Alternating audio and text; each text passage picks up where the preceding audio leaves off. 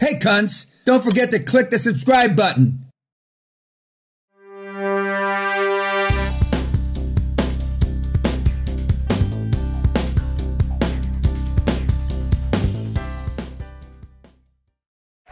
Thank you. Please be seated. Thank you very much for the applause. Normally, we get a tour from around the universities, and I was just telling the young man, James Goins, who's a mentee, who's been to the Catholic Seminar, who's a student here, that when we were toured around the University of Florida, it was with a cute blonde like this and with short pants. And instead, I get a tall, skinny black kid. I mean, but that Florida talk wound up ending badly. If you saw me on YouTube, going to choke the kid who questioned my abilities or my authority. But I'm very happy to be here, and it's normally I start by good evening, ladies and gentlemen, boys and girls, and I call you all kids during the talk because I'm either old enough to be your father or grandfather for most of you. There's a few exceptions. I see a few old shits in the audience, so I'm not old enough, perhaps. But if you like me, at the end of this talk, I did something fucking wrong. James said it not exactly as I would say it. You're here because you're living, for the most part, quiet lives of desperation. People come to me out of inspiration and desperation. Even though 1% thinks you're inspired, you're not. You're desperate. And we're going to talk about success leaves clues. Bad things that you've been led to believe that are accurate or correct by your parents. Bad things by religion, namaste. I'm into namaste now since we were just in Kathmandu and we were 18,000 feet plus on Mount Everest. But most of what you've heard so far is wrong. Now, this is not the kind of bar stool I had in mind, but I have been hit and one of these broken over my back before. We have a Hall of Fame mentee who's worth a few $100 million, who he wants to be involved in a barroom brawl before he dies. He wants somebody to hit him with a bar stool. Now, this kid weighs about 115 pounds. The likelihood of him lasting through a bar fight is 0. But he has a fantasy because a lot of times when you get a lot of money, you fantasize. You also fantasize when you have no money. Most of you in this audience are closer to the no money end of the continuum than the rich end of the continuum. Now, I know probably more about Benjamin Franklin than I need to know because I did my homework. He died at 84, a sick, fat old man. But 84 back in those days was pretty damn old. And having just turned 74 myself, I can appreciate that. Not the sick, old, fat part, but the old part. He is known for inventing bifocals, electricity, to name a couple. He was the first president, the 6th president of Pennsylvania, the state. They had presidents back then. He was the founder of this school in 1840 at age 34. At age 42, he retired from life. He had made all the money he thought was necessary. Now, I can relate to that, but I did it at 39, so I'm a couple years ahead of him. But he had accumulated wealth and property, which we would call now real estate, and amongst a number of other things. Now, one of the things he invented was a decatheter. Now, you young kids don't even know what the hell a decatheter is. But it's a pipe you put in your penis, if you're a man, to allow yourself to pee. He invented the flexible decatheter. Now ask yourself why. Why? Why do you need a decatheter? Except for gonorrhea, syphilis, etc. Enlarged prostate. And how do you get an enlarged prostate? Well, not having resigned myself to the catheter, but I'm told from my research it wasn't just an enlarged prostate. It was mostly because he was a ladies' man. And for those of you that know, he got more ass than a toilet seat at a bus station. That means getting your willy wet, guys. Do the kids still understand that concept, getting your willy wet? Now, this is your beautiful school. although James wasn't a cute black girl, cute white girl with a short skirt, he did a very good job in taking us around. And you have a wonderful campus. Arguably, you were the first university in America that called yourself a university. There's a little argument about that, but I'll believe, since I'm here, I'll believe that Penn is the first university. And you had a lot of firsts. Now,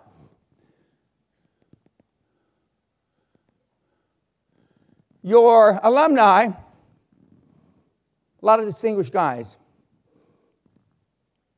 Obviously, you know that the current president graduated here. The sixth president of the United States graduated from here.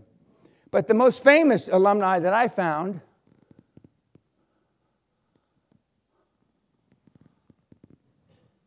was Doc Holliday of wider fame. Where's Doc Holliday? Come on, Doc. Ah, there he is. Doc Holliday graduated from your dental school. A murderer, gunslinger, and his picture's up there right with President Trump. His picture's up there right with Mr. Huntsman, who donated a lot of money here, and a lot of buildings are named after him. But I always knew, at least from reading and from the movies, that he was an educated man. He spoke in Latin. That doesn't make him educated, but in 1860, 70, if you spoke in Latin, I guess you were educated. Most of you can't read or write Latin in this room, myself included. It's what they consider a dead language. And then, of course, only I can turn it off like that. And of course, Elon Musk, probably the most famous current day graduate of this fine university. Now, I went to a school that you got to explain about. Even though I'm the most successful alumni in the history of the school, and I've created more wealth than the entire alumni since the school began, I am persona non grata at my university. I am persona non grata. Because 20-some years ago, I said it's a school you got to explain about. You go to, for those of you that have went to school here, and for those of you that are currently attending, you never have to explain about Penn. You owe an obligation, not just to the university, but to humanity and yourself. And I want you to remember, every slide that goes from this place forward, how does this apply to me, and how do I take action? How does this apply to me, and how do I take action? I have said, more times than I can count, that in 4 words, I developed a whole theory of life that would normally take at least one book, if not volumes. Just fucking do it. Don't overanalyze. Don't analyze at all. Follow your gut. Follow your dream. Follow your passion. I took the Nike just do it and added the F word. And it has stood me in good stead and has got me a long, long ways. And yes, my wife and I live in a 15th century storybook castle. And yes, we have butlers that were at Buckingham Palace. And yes, we have ghosts. And yes, we live differently than most people in this room. Probably all of you in this room. Yet there's something about me that you either love me or hate me. The ones that hate me is they're shooting the messenger. Notwithstanding, my message is 99% accurate. I'm not going to talk about climate change here, but there have been 11 groups that have visited both South Poles since 1913 when Amundsen discovered the South Pole. 11 groups. 10 of which are dead. One of which, half of it is standing on this stage, and the other half is the pretty blonde in the front row. Yet people pontificate about climate change that has been around for millions of years. But I didn't come here to talk about climate change, although it's one of my favorite topics. And I've been struck off 2 other Ivy League campuses because of my views on climate change. So I'm not going to pontificate about climate change, but I would be remiss if I didn't mention it at this fine university. Now, I hate to use Harvard numbers, but this is a recent study that's published by Harvard University. We'll just call it a well-known university. We won't say it's Harvard. I should have struck off the word Harvard. Now, our analysis uncovered the most common types of pandas, meaning excuses, why their careers are stuck or you're not advancing in your life as fast as you want or in your goals. First, 36% of the pandas related to executive presence. In other words, your lack of executive presence. You only have 2 times to make a first impression. One, when I see you, what you look like. The second time when you open your big mouth or small mouth. Those are the only 2 times. After that, you have to perform. For those of you that are Penn students, for those of you that have gone to prestigious schools like this fine university, that university degree gets you in the door. Now, James Goen is one of my success stories. I met him as a skinny airman in the United States Air Force about almost 5 years ago at Hickam Field in Hawaii. My wife and I were there to visit our 98-year-old aunt who was getting ready to celebrate her 100th birthday. She started planning her 100th birthday. And unfortunately, as soon as she started planning her 100th birthday, she died. Success leaves clues. When you get around to a major birthday, don't plan it until it's right upon you. I used to put everything at the age of 80. I was going to do this by the time I'm 80. Now I'm 74 since I'm almost going to be 80. Now it's 90. I pushed it off. Now, the next excuse they use is 28% related to communication style or the lack thereof. Leadership, remember, is me getting you to do what I want you to do when I want you to do it, not when you get up off your dead ass to do it. The third reason they use is 29% related to peer-level relationships. You are who you hang around with. You are judged by who you hang around. Machiavelli said, show me. You're judged by the 5 people that you surround yourself with. Now, I asked this question at universities, and I'm sure I'm going to get about the same answer. If you're the average of the 5 people that you hang with, that you fucking chill with, how would you be judged? How many in this room have children? How many in this room would like your children to grow up and be like your parents? Not one fucking hand. How many in this room would like your children to grow up and be like you? Not one fucking hand. Oh, we had a half a hand. Okay, we got 1.5 hands. Guys, gals, kids, we are a product of our social and economic milieus. We are a product of our parents and their parents. Now, the first 7 years of life is when 7, 8 years of life, self-esteem is built. Who are around the first 7, 8 years of life? A mom, maybe a dad, right? Maybe one grandparent, maybe an older brother or sister. Now, what in God's name do they know anything about raising high-performance people? Zippo, zero, nothing.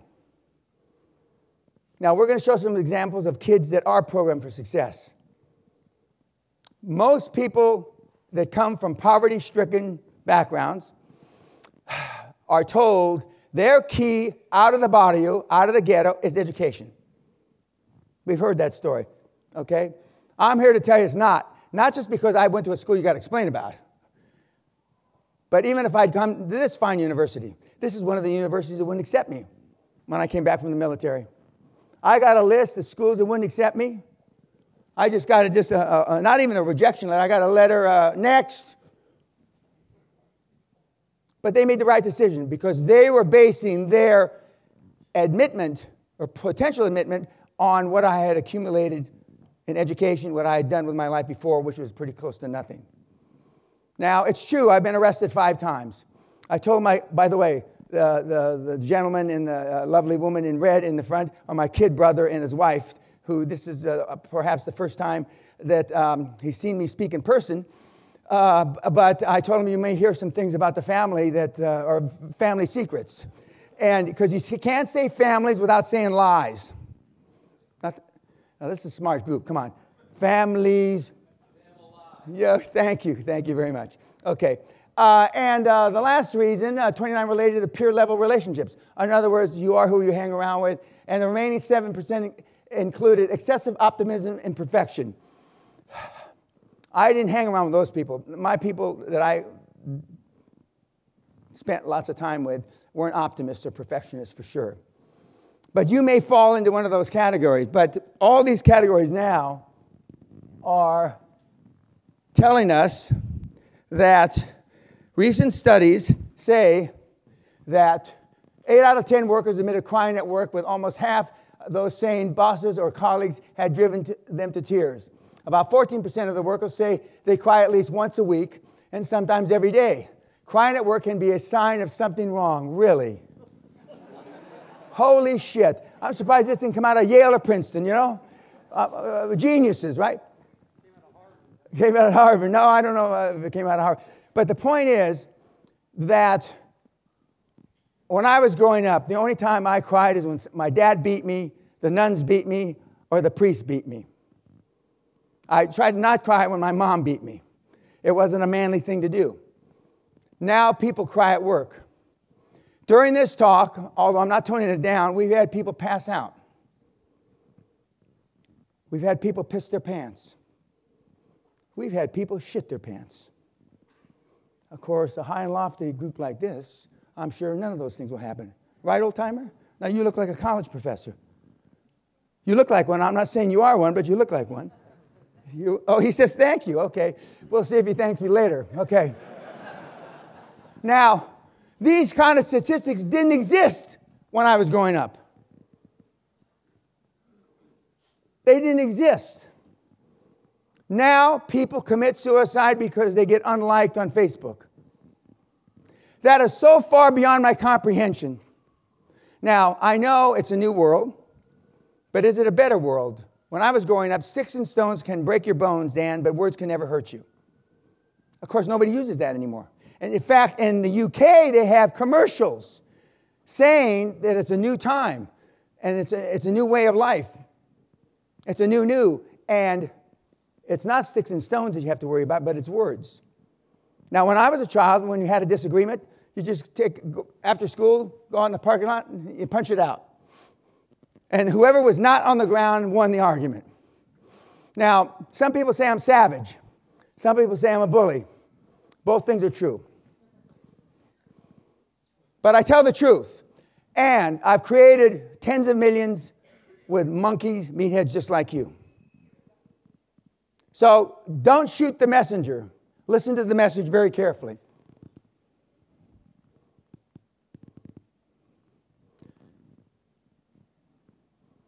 The alumni that we showed a few slides ago all shared one thing in common: focus. The fact that it's an Asian person in this slide is just coincidental because I just spoke at Dan Locke, one of my very successful mentees, black tie gala in Vancouver a few days ago, and most of the audience is Asian. And Dan Locke came to me in 2003, 21 years old, and now lives in a $25 million house, and he drives around cars almost as expensive as mine. And he is on Fox News, CNN, etc., as an expert in digital marketing. Based on the success he's had, which is a big clue, I have to admit, which I don't know much about digital marketing, he has to be good at it because he's not in jail, he's never been arrested, he's not indicted, and he's made a lot of money. Now, good things come to those who go out and fucking earn it. Now, the days of you working 40 years for AT&T, Prudential, etc., and getting a gold watch, not like this gold watch, but a gold watch, and retiring are dead. Now, I asked the schools, and I'm going to ask you, how many classes have you had in selling a business? Okay, I thought you were raising your hand. Okay. How many classes have you had in buying a business?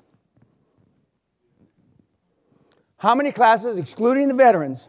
By the way, I thank all the veterans for your service. Excluding the vets, how many classes have you had in leadership? We got 3 hands. We got an old git, a woman next to him, a couple, okay. 4 people out of 300. Buying and selling a business, unless you're going to go to work for AT&T or IBM, etc., are paramount. The class or the group or the lecture that I give to university students normally is success, risk, reward, not. Meaning to be successful, you're not taught what to go out and do to be successful because you're basically groomed to go work for somebody. During my tour today, when I saw the Huntsman building and this building, that building, these guys there may have been gals there, but I don't remember the names, all built fortunes creating jobs for people. But it was their business. It wasn't the employee's business. It was their fortune. It wasn't your fortune. Now you're relegated to a 401k. Some of the big firms still have pension plans. Some, but most put back the investment onus on you. So a slide that's coming up in a few seconds, when I tell you that 50% of you will run out of money before you run out of time. 50% of this audience will not have enough money to retire on, based on statistics through 2018, unless you do something about it now. And we're going to give you not tips, not hints, but some success clues based on other people's success so you don't die broke. Now, my wife and I have been blessed to go to some of the most beautiful places on the planet. We've been to the North and South Pole, as I alluded to a little earlier. I now call us bipolar. Both poles, bipolar. My wife, who's a professional chartered accountant from Britain, X, E, and Y, doesn't like that example. Okay? My wife and I argue about who was poor, myself or her. We've decided, because for marital reasons, she was more poor than I was. Okay? Not necessarily based on facts. Although she was raised in a caravan. A caravan is a mobile home that's about from here to here. You look stunned, young man. Family of 4 in a little house that big and about this square. So based on that, I never lived in a mobile home. Although the first house that my father built after World War II was only 880 square feet, which seems to me a little small. We're going to, just for the time being, going to say that my wife was poor. But we've been to some lovely places.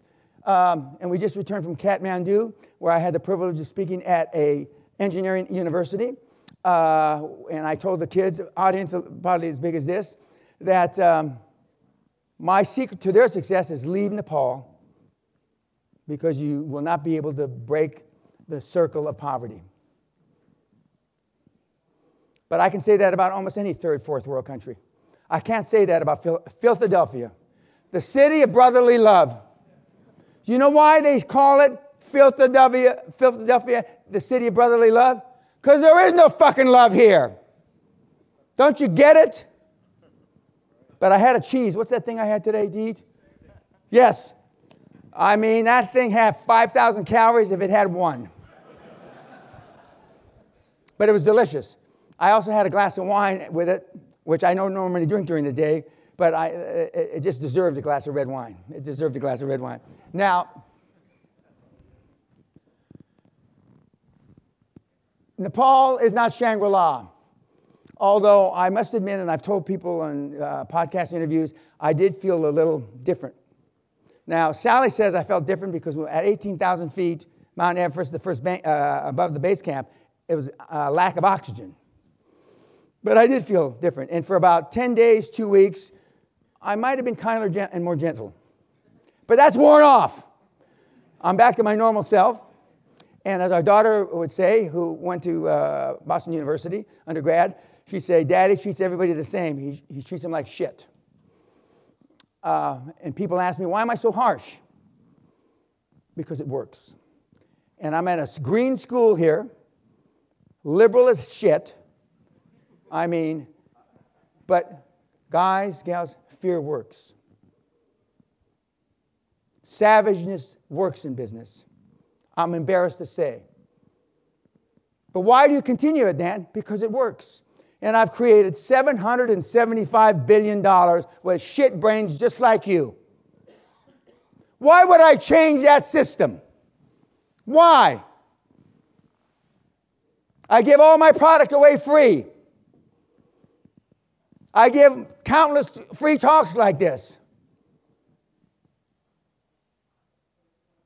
Tough love works.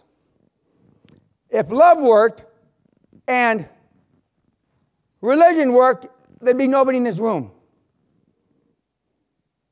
Who are the most religious individuals on the planet? The poorest. I could give a whole week lecture on the Catholic Church. And I'm a Catholic altar boy. They've got their hands so far up my ass, I'm surprised you don't see the Pope's ring coming out of my mouth. I wanted to be a priest. 85% of the money Sally and I give is to the Catholic Church or subsidiaries of the Catholic Church.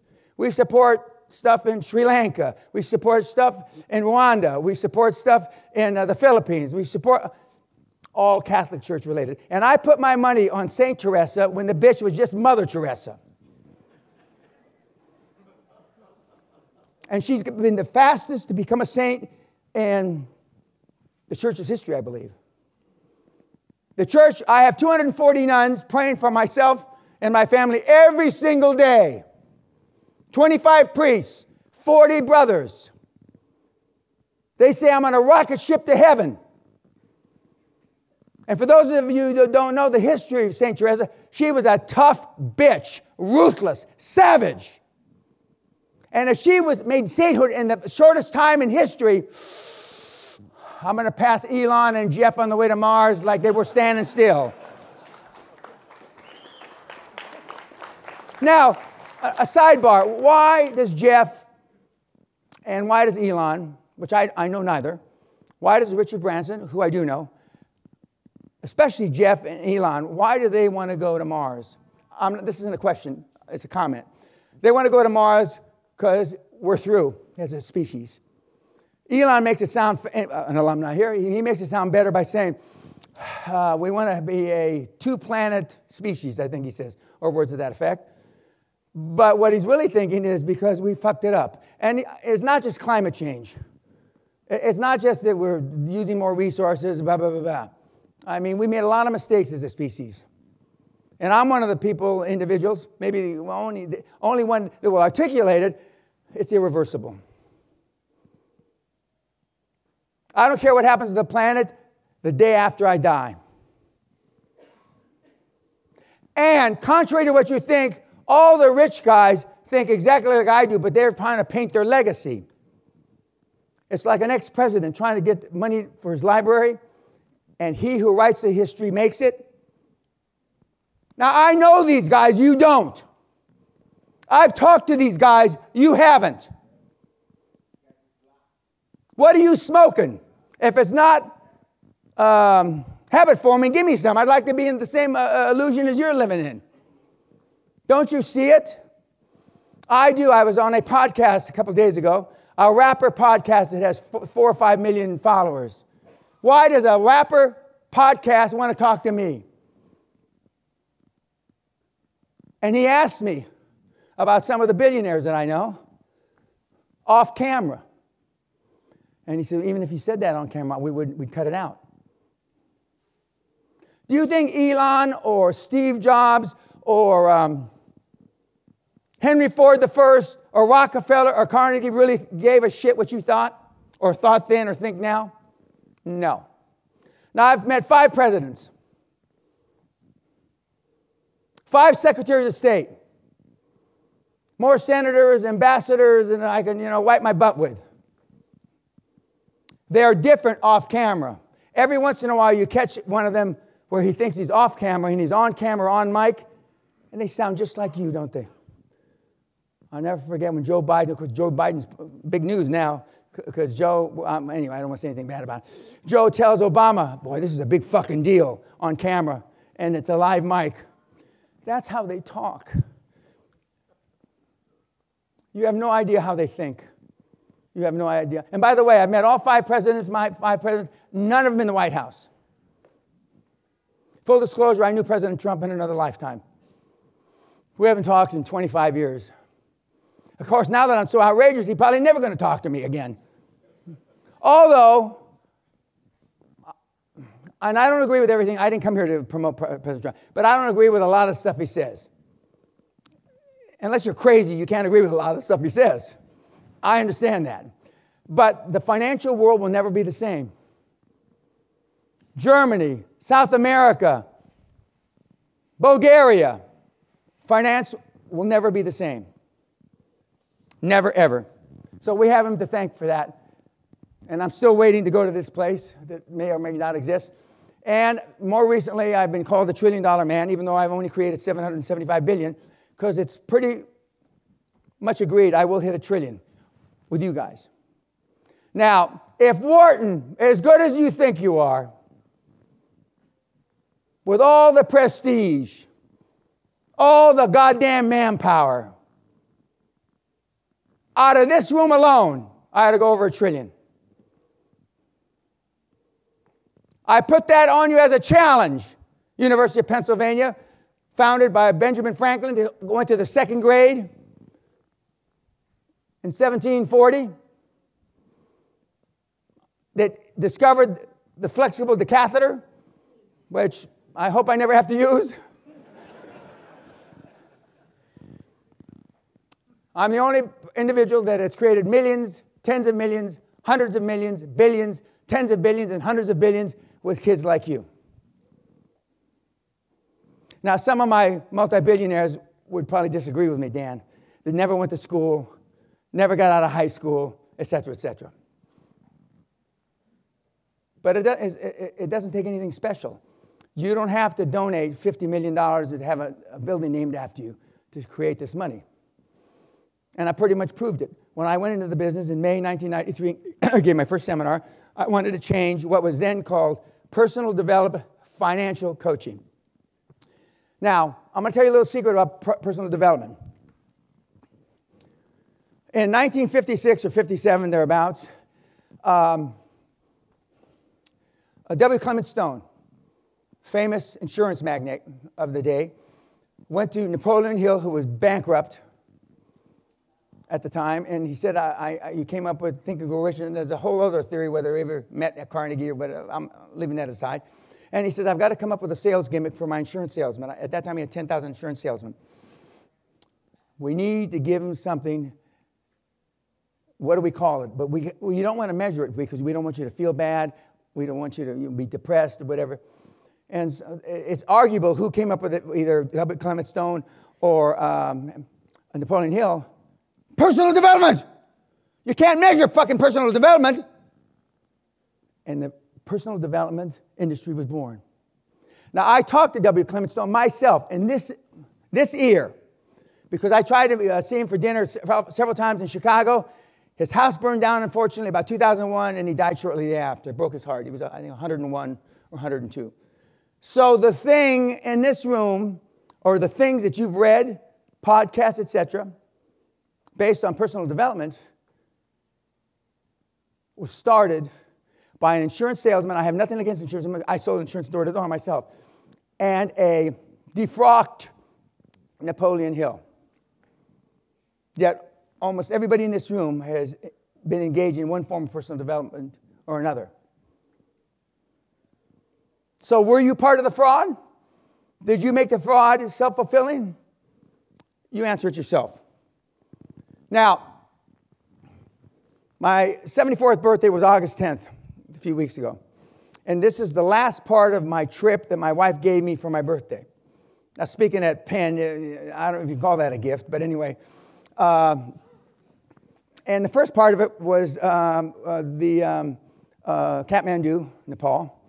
But on August the 6th and August the 9th of 1945, they dropped an atomic bomb. One on Hiroshima, one on Nagasaki. That's the Hiroshima one. This is the Nagasaki. One day later, I was born, 1945. There used to be a theory, which isn't talked about anymore. You've seen the movie Godzilla, and how Godzilla was formed from the atomic explosions in the Polynesian islands. Well, for those of you that are engineers, you realize we're all energy in one form or another. We're all energy. And if you're a Hindu or a person that believes in Buddha, it even transcends that. Well, the world was never the same after they dropped those two bombs. And I was born. Because I am different. There's nobody even remotely like me. Am I a product like Godzilla? Well, I've been worse. I've been called a lot worse than Godzilla, believe me. I have 3 million pores in my body. Most of you have 3 million pores. And I've been fucked in every one of them twice. Every one of them at least twice. sometimes 3 times. So I am different. As our children used to say when they were growing up, Daddy, you're not like the other daddies. There was a little debutante thing that our daughter went to, and the auctioneer wasn't getting the money out of the people for auctioning things like he should. Black tie function, I jumped up on the stage, and I raised 10 times more money than anybody had ever raised in the history of that school. You got the wife, give me a fucking checkbook right now. Write $5,000 on it. Now, why do I get away with this outrageous shit? Why? Other than I'm 99.99% accurate and truthful.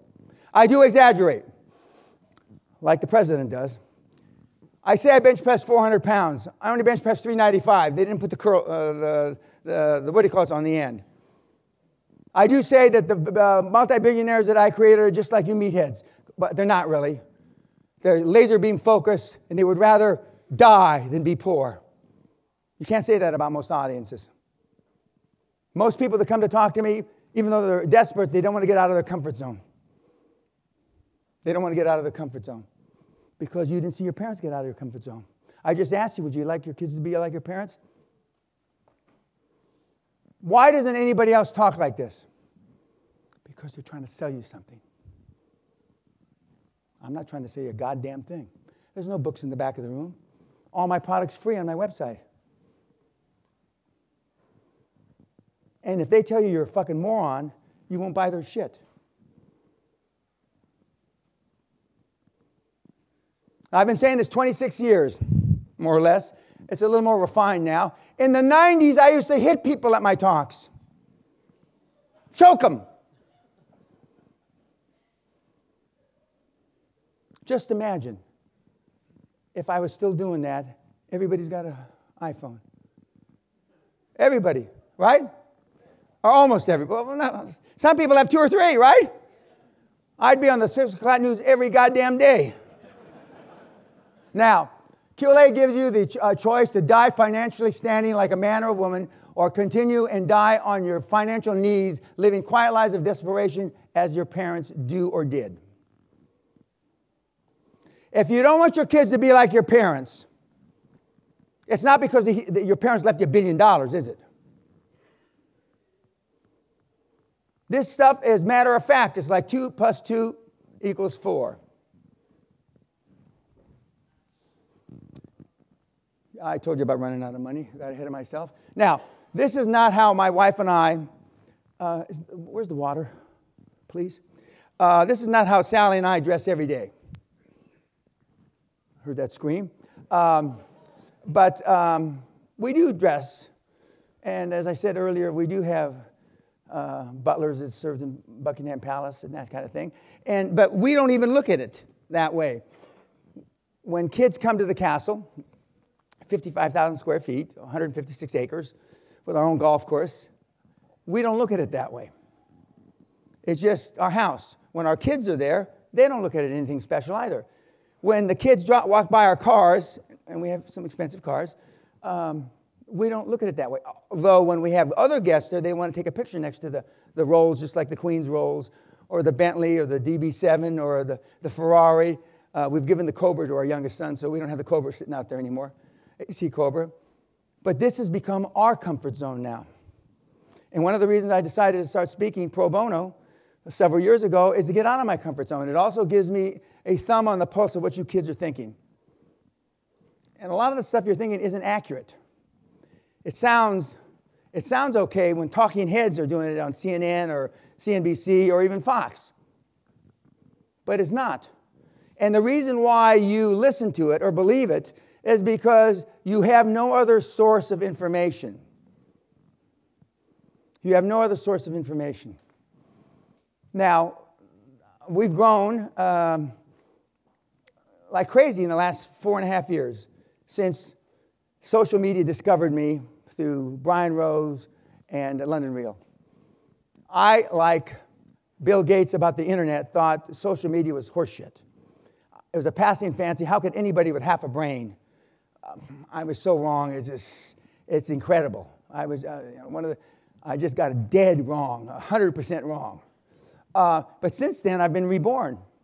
I have a lot of interest in what I have to say. And we have a lot of people that are going out and pulling the trigger. But you've never related taking action, immediate action, without spreadsheeting.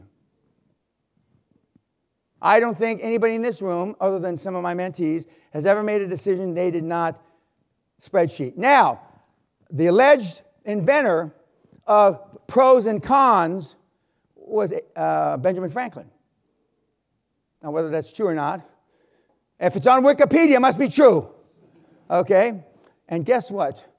What's on Wikipedia, there's a lot of stuff that's not true. Now, my section on Wikipedia is hardly anything. We have people that are trying to make sure that I die or go out of business, and so every time somebody posts something that's truthful about me. That's my seat. That's Mr. Peña's seat. We have reserved seats for a reason. And for those of you, I'm happy for you to put stuff on Wikipedia as long as it's truthful. But you and I, myself included, I have a whole staff now that's on social media, keeping me up to date. I would have never thought I'd ever do that. For more than 25 years, I've been the Leonidas of financial coaching.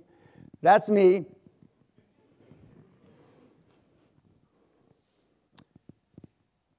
Where measurable expectations are demanded. The difference between what I coach, teach, mentor, whatever, is I demand you to do it or I throw you out. I demand. I keep you to a timetable for every hour that you're awake. Every fucking hour. Most of you in this room waste at least 60% of your days. At least. Some of you waste 80%. Some of you waste 90%. Nobody holds you accountable. Nobody. I hear that even universities don't hold people accountable now. They've got wishy-washy policies. Well, you can come to class or not come to class, cha-cha-cha. You can turn in the paper or not turn in the paper, cha-cha-cha.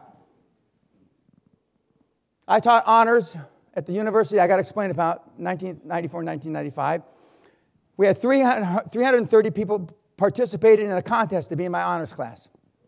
First day of class, 317 people. End of the year, 13 people. 300 went bye-bye because you had to come to class. I had pop quizzes. I had homework. I had 3 papers. If I thought the kids were snowflakes in 1994, 1995, those were superheroes compared to today. Just imagine, pop quizzes, 3 papers, and I forgot the project. But the 13 that graduated and the 13 that wound up at the end, last man standing, all thought they were going to get A's. Were they surprised? Because they made it through the gauntlet. We gave 1 A and the rest B's. 1 A and the rest B's. And I've been told in later years, if I'd known that, I wouldn't have stayed in the class. I would have gotten out. Now,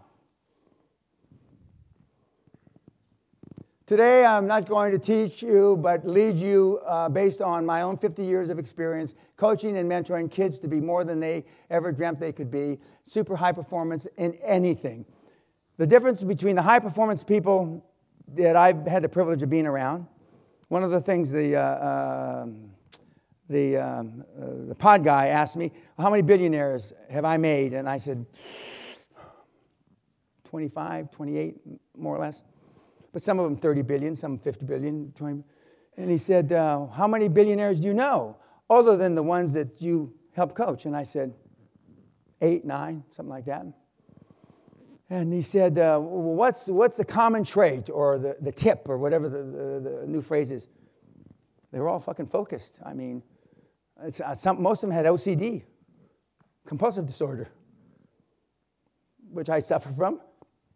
But if you've got it, as you get older, it wears down. So my ADHD and OCD have worn down over the last 50 years. But when I was going to school, as I was discussing with my kid brother earlier tonight, I got in a lot of trouble. I tried to kill my teacher in the 6th grade by dropping an aquarium, which is more or less famous now, on his head. And if he hadn't moved 6 or 8 inches to one side, it hit him in the shoulder, and his shoulder went down to here. He would have died, and there would be no story left. But they used to put me in the corner. They used to stand kids in the corner in the old days. With me, I had a dunce cap. Just imagine doing this shit today. And I'm in the corner, and if I turned too many times, then they took the dunce cap off me and they put me in the closet. Until one of my parents picked me up. I'd be in there 3, 4, 5 hours. I'd piss myself, shit myself. They wouldn't let me out. Just imagine if that had happened to you. But our dad taught us it's not what happens to you in life, it's how you interpret what happens to you in life. So I was just trying to think of positive thoughts as best I could as a little kid. Well, I guess the shit rolling down the inside of my leg must be a good thing. You know, somewhere it's going to, you know, as it turned out when I got in the military, it was a good thing, you know. But we were taught it's not what happens to you, it's how you interpret it. We went through several safe spaces here on campus. Is that what you call them, James? Safe? Something like that. Yeah, okay. And it's not the first campus I've been on in safe spaces. And but this is very difficult concept for me to absorb. It certainly doesn't resonate with me, just as, you know, 14% or whatever people cry at work. I don't get that. I just don't bloody get it. But I know it's true. We were at one of the leading universities in Poland a couple years ago, and I said, well, it's awful quiet on this floor. We were in Krakow, Poland. What is it? Oh, this is a safe floor. Safe from what? And he says, if the day's too much for you, you can go to that floor and chill. Well, the closest I've ever come to chilling, 2 years ago, we were in Italy, and we hiked up a Roman ruin to get a glass of wine. We waited 45 minutes for them to even take our order. Sally says, I think we're chilling, Dan.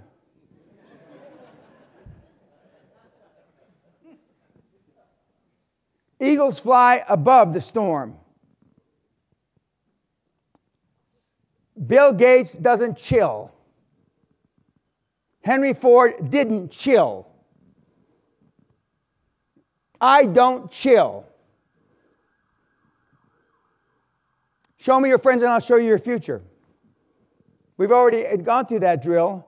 Yet, some of you, I used to be a pretty good golfer, and I only played golf with people. One, I could do something in business with or was a better golfer.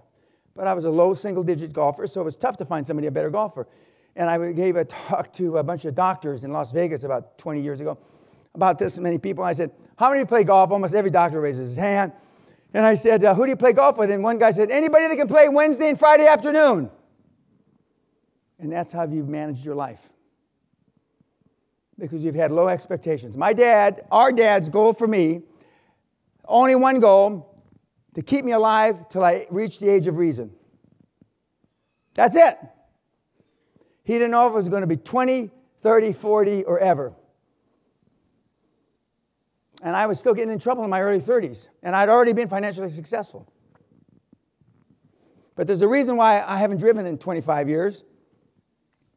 And it's a good reason, as my wife would attest to if you've ever seen me behind the wheel. But I now use the excuse, well, at least I can work in the backseat on my computer, laptop. But that's not the reason I stopped driving. I stopped driving because I used to get in a lot of trouble. Now, I have 3 regrets in life. None of them your regrets. I shared them with the vets that we had dinner with last night. One, I'm a combat-trained Army military officer, highly trained, who never saw combat. 2, the night before my mother died, I yelled at her, God damn it, don't be a bitch, Mom, you're not sick. She's dead the next morning. I'd like to take that one back. And 3, I didn't set my goals high enough. Now, if I didn't set my goals high enough, what can almost everybody in this room say about their goals? But I was blessed when I finally did get my head out of my ass and straighten my act up, which our father and the military helped me do that. I put myself around as many high-performance people as I possibly could. I was with the Onassis group for several years with Konstantin Gratsos, who was a mentor of mine, who was the CEO of Onassis Shipping, who was the best friend for 65 years of Aristotle Onassis. I was with Siemens, one of the largest conglomerates in the world for 10 years, and my mentee, maybe not like you, but became CEO of Siemens. And I put myself in difficult positions where the tasks were hard, and I could measure my results, unlike personal development. Because being all you can be is a full-time job. I've never seen a part-time high-performance person. Elon Musk is not a part-time high performer. Notwithstanding smoking a joint on Joe Rogan, which I didn't smoke a joint on Joe Rogan. That's probably the only thing Mr. Musk and I have in common, other than he may have stood in this room once, is that, he's not a part-time guy. None of the super high-performer guys, and he's obviously an iconic genius, given all that. Steve Jobs, who I did know, was an iconic genius, and he wasn't part-time. Everything was devoted to his life vis-a-vis Apple in those days. Can you say even something remotely similar about your work ethic? Elon Musk has ran it on about 100-hour work weeks. A guy that works 100 hours can get twice as much done in the same time period as a guy or gal only works 40 hours. Success leaves clues. You pissed a lot of people off. What did you do? I told them the fucking truth. I'm on the waiting list at 3 Ivy League schools to speak. I've been on the waiting list 3 years. Yeah, I'm probably going to be on the waiting list 3 more years. I understand that, but I have spoken at Oxford. A few speed bumps getting to talk at Oxford. The moderator, I said the F word. I said fuck twice. And after the first time I turned, I said, oh, I'm not supposed to say that, right? And I kind of made a quasi-deal. And he said, no, but you already did. And there were 4 or 5 there were a lot of attractive gals there, but there were 4 or 5 that were sitting in the front that wanted to ask a question and say, hey, cutie pie, you with a yellow sweater. Now, you can't talk that way. But I do. And I'm not going to change. We're at that same University of Krakow, and these are not recommendations for what you should do. Like Pontius Pilate, I'm washing my hands, but I'm going to tell you anyway. We're at Krakow, and we're having dinner. Sally's sitting here, and I'm sitting here, and a mentee sitting across from me, and a very attractive a young student who's working. You know, a lot of kids work. They're not all rich like your parents, right? A lot of kids work. And she's explaining to me the menu in English, and I'm sitting like this, and I naturally just put my hand around her waist onto the left part of her upper buttocks. I mean, didn't think anything about it. And then when she left, she was happy, and she left. The mentee sitting there says, Mr. Peña, did you realize what you did? Now, I have artificial needs because Sally kicks me so much under the table. But Sally says, you were touching the girl's backside. Oh, okay, I'll apologize next time. 2 nights later, same restaurant, same waitress. She comes, now she leans into me, she puts her breast into my ear, like this. And I got my hand, and I completely forgot to apologize.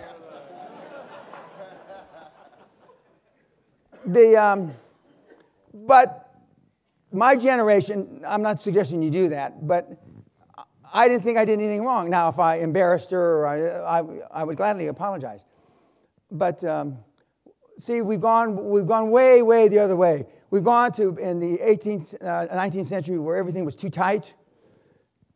Now we've gone, in my humble opinion, and there's nothing humble about me, things are not loosey-goosey, but liberal to a fault, in my judgment. And if the guys that you look up to, some of the iconic figures you look up to, if you could talk to them one-on-one, without cameras, without mics, they almost all agree with me. Now, at a fine institution like this, we all know what the bell curve is. But I'm talking about not being in the second or third deviation from the mean on the left side, the positive mean, but I'm talking about being in the top, not 1/10, but 1/100th of a percent. I tell the kids, change 1 billion lives, 2 things will happen. 1, you'll be rich.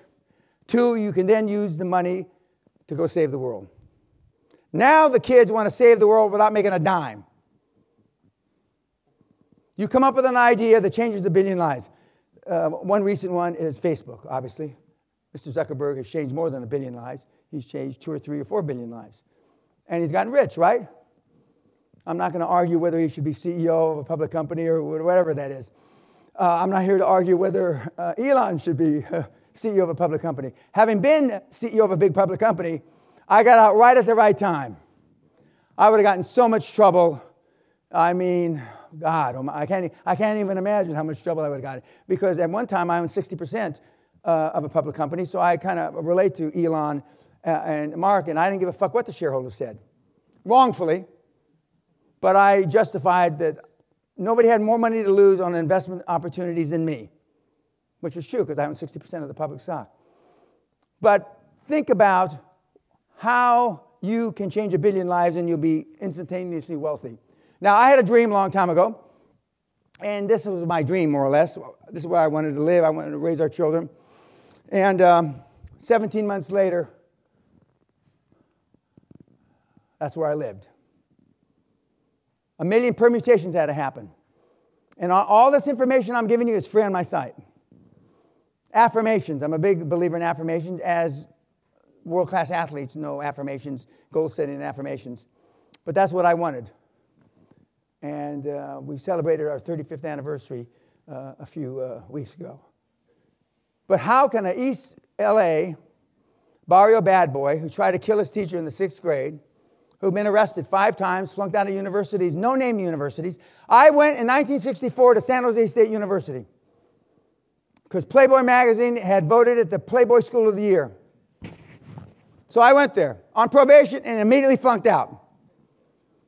But that was my decision-making process where I went to school. And I'm not sorry that I went to school there. I have some people in my family, not my kid brother, but say, why do you say that goddamn story? It makes us look like all idiots. Well, as my kid brother would say, most of them are idiots. They just happen to have our blood running through their veins, but they're still idiots.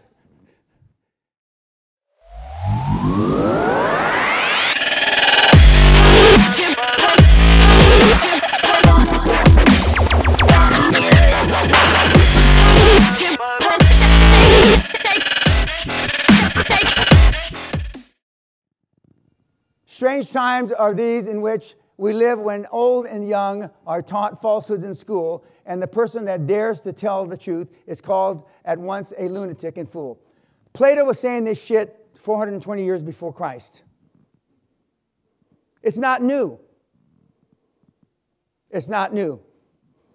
Yet, why would people try to invent patterns for you to follow? Let me back up. Unless the person has made a lot of money in what he's teaching you, I don't know why you listen to him. My wife and others have said, but Dan, maybe $5 or $10 million is a lot of money to most kids that listen to these guys. Some of these guys, I'm talking about gurus in general, some of these guys have made $5 million. Some of these guys have made $10 million. Which, well, humbly speaking, that's chump change. So if you feel that that is your benchmark in life, then guess what? You will never exceed your most highest and wild expectation. If you want to make $1 million, you're not going to make 10. If you want to make 10, you're not going to make 100.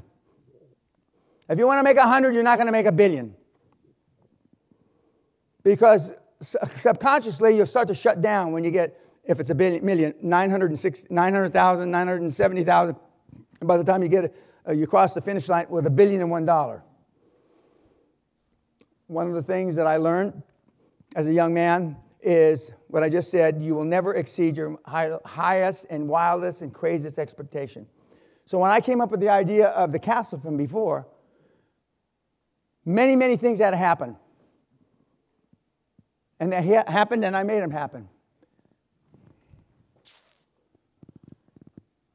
I often get asked by kids, although you've got some gray hair here, about the work-life balance. And I like the way Jack Welch, in my judgment, the greatest CEO over the last 75 years of GE fame, there's no such thing as work-life balance. They're work-life choices, and you make them, and they have consequences. This is a young man that took a company that was with 400,000 employees, more or less, and had about 13 billion in revenue, to a company that had 130,000 employees. He got rid of 300,000 employees, and he increased the revenue to 150 billion. He had a system called rank and yank. I'd rank you. Every other year or every third year, I fire 20% of the low performers. The truth is, he fired 40% every other year. They used to call him Neutron Jack, because a neutron bomb killed the people but saved the building and equipment. Why is it that the harshness of successful CEOs nobody wants to focus on? Well, we know why. Because it's the antithesis of what you've been taught. How can you justify your dad working at Pennsylvania Power? I guess they must have a Pennsylvania Power in life for 35 years and get a pension at $46,000, have a master's degree in engineering, be arguably smart. How can you justify that? You can't. But nobody asks the hard questions. When you get around at Christmas or Thanksgiving, which I guess people still do, get around Christmas and Thanksgiving, what do you talk about? Oh, Dad has been there 29 years and he's never going to make it past vice president, and he's got a bad heart, and we're going to run out of money before they die? That's not what you talk about, is it? I talk about it. I'm not invited to any family functions. Now, this is you, okay? Carlin, this is you down at the bottom. Okay, you got some dreams. You got to get by pessimists, just rejection, haters, society, friends, relatives, guilt, fear, doubt, and in some cases your boss. It's no wonder you don't make it. It's no wonder. And you're growing. Play it safe, you're told. You've changed. You should be happy with what you are or what you have. All of us have heard that. When you get out of the school, for those of you that are students, I saw that the average salary for a guy with a bachelor's degree is $67,000. I was in fucking shock when I read that. Why would you spend the kind of goddamn money to go here for $67,000 goddamn dollars? And that's the ones that get a job. We're not factoring in the poor bastards that can't get a job. Holy Toledo, I was stunned. And then when I saw how much it costs to go here, Jesus. Now I understand student debt. I really never could understand student debt before. If you're only making 60, 70 when you get out and you got to pay back 200 and you got to live in a portion, I mean, holy Toledo, you'll be 40 years old and still paying off student debt. It makes no sense. And this school is at one of the highest tuition costs. But all the Ivy League schools have, you get out of school, you make 60 to 70, unless you get a graduate degree, and then it's somewhat higher. But for the first time, student debt resonated with me. Now, to date, all the information that you've learned is this. This is dinosaur shit. You have learned nothing, or next to nothing. And in some cases, they put negative information in you that has made it almost impossible to succeed. I believe in generational wealth. Generational wealth, depending on 20 to 25 years, what do you consider a generation? And we do it in 3 to 7 years. And we have countless examples. And for those of you that have seen my website, we've got everything from teenage multimillionaires flying around their own goddamn jet plane to the largest deal in recorded history, Neom, $500 billion, and everything in between. Now, I just recently see that some of the gurus are talking about revenue produced. top line. The highest one that I've seen is, I think, 18 billion. So one of my crack staff, and the reason I say crack is because it sounds like crap. One of my crack staff said, oh, we've done a lot more than that, Mr. Peña. Why don't we run the numbers? The first blush that they came back, cursory look, in a half a day, 125 billion in revenue. They think my revenue numbers will exceed my equity numbers. I don't know that. You can't believe accountants and computer scientists because you can make a spreadsheet say any damn thing you want. But so far, crap. And remember, everything I'm saying is free on my site. Now, I'm going to give you the benefit of the doubt, or the reverse benefit, or the lack of a benefit, and say that probably only 1 or 2 or 5 of you have been programmed to be a super successful kid. Some of you might argue, but you weren't programmed, other than you believed in Superman and that kind of stuff when you were a kid. You weren't programmed. You were better off than the only goal our dad had for me was to keep me alive until the age of reason. It wasn't that bad. No, maybe we got some gangbangers and every once in a while there's kids in the audience just got out of prison, etc. I've coached multiple murders, a guy that did 2 murders, so whatever that's called, and so that turned his life around. That happens. Rarely, but it does happen. It happens a lot more in the movies than in real life. But I didn't want to be this. I wanted to be a priest when I was a kid. Believe it or not. Most people don't believe it.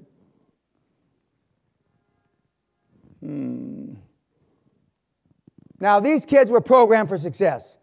The Williams sisters. Since they're 2, 3 years old, their dad was savage to them. Brutal. All the words that describe me.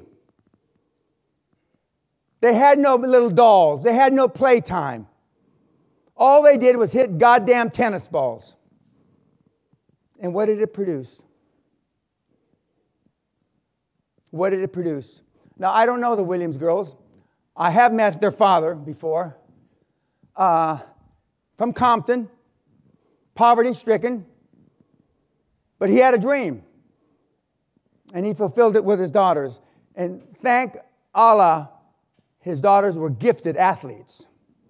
You can have all the dreams you want to be a world-class tennis player, but if you don't have the tools, you're pissing in the wind. Now, this is little Tiger Woods when he's 3 years old on television, Bob Hope Show. He was programmed. Now, I have met Tiger, and I knew his father. His father was brutal. I saw his father slap and beat him till Tiger cried for coming in second in a golf tournament. Today, it's called child abuse. What our dad did to me, he let up on Vince a little, because Vince, I'm many years older than he is, was child abuse. But our father were here, and they'd say, his brother and sister, which are older, would say, Manny, aren't you being too hard on Danny? And he says, well, how's your program with your crack whore daughter working out? Or how's your program with your convicted felon son working out? Our father believed in results. He believed in results. Yet, when I got a lot of awards many years ago, and he's being interviewed on television, and they asked, aren't you proud of Danny Peña? And he says, yes, I'm very proud of my son, Dan, but I'm not the reason for his success. He's successful not because of me, but in spite of me. Now, if your parents are living vicariously through you guys in this audience, what the fuck does that say about your parents? How successful are you? Now, I'm going to make an exaggeration. This is a Trumpism. My wife has lost in fur coats and jewelry traveling more than the highest net worth in this room. I'm going to say it again slow for you meatheads.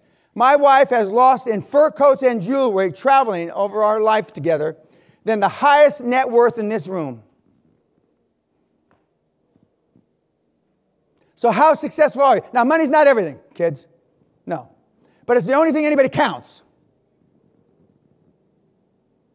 If it's not the most important thing, it's one of the top 3 things. But why is it the only thing they count? Because with money, you can change lives. Now, the pundits tell me I've changed at least 2 million lives. Now, what does that mean? I've made 2 million people wealthy? Well, I'm sure I've made 10 million people wealthy, because most people, they have low expectations. If they make $1 or $2 or $3 million, they're happy. I've had mentees over 26 years that say, I want $100 million, $100 million. They make $15 million, I never see them again. I want $1 billion. They make $45 million, I never see them again. There's a difference between talking about making $100 million and having $45 million in the bank, and it's a damn good feeling. The breaking point was when you have about $250 million in the bank after taxes.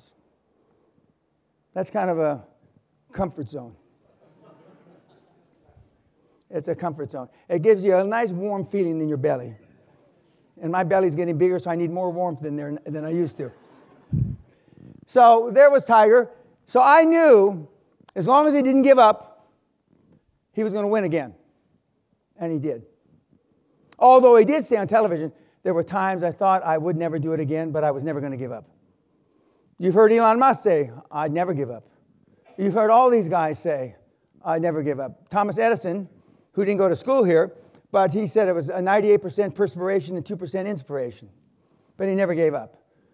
He allegedly did 10,000 experiments. I would have paid some 2 or 3 dipshit engineers from Penn to do all those experiments. And I wouldn't have done 10,000 experiments myself. But those kids are programmed. Now, some will say, of course, the new tennis young goddess, Coco Gauff, I always believed I could come back. For those of you that saw her play in Wimbledon, she's a phenomenon. But she's been playing tennis since she's shorter than the tennis racket. And her parents have programmed her. Now, my parents programmed me a little differently. Now, you know I'm first generation Mexican. My mom and grandma swam across the Rio Grande River in 1924 illegally. And I've created 50 billion, so, was I a good illegal? But this is what my parents did to me that's different than every single person in this room. Number one, I'm born at the end of the war. Atomic bombs, they had nothing to do with that, but we come back to East LA. As soon as I could more or less walk, they gave me dancing lessons, free dancing lessons. Arthur Murray, for those of you that are old enough to remember Arthur Murray. $10 a month dancing lessons. Ballroom dancing. Ballroom dancing in East LA as a grammar school kid was a recipe for death.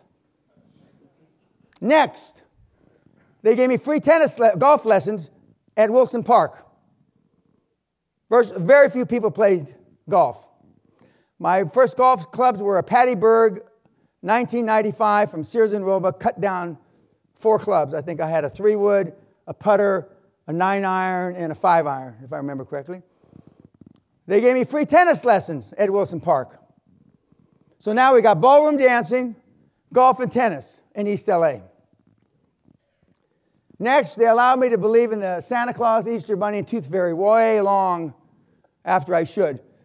Cousin Twinkie says I was 14 years old and still believed in the Tooth Fairy.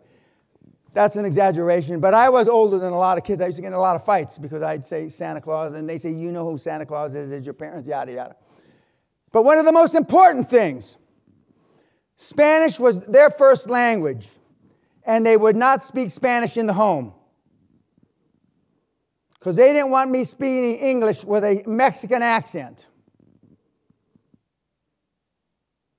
Now, in this much more liberal society we live in than 70 plus years ago, perhaps that's not as important.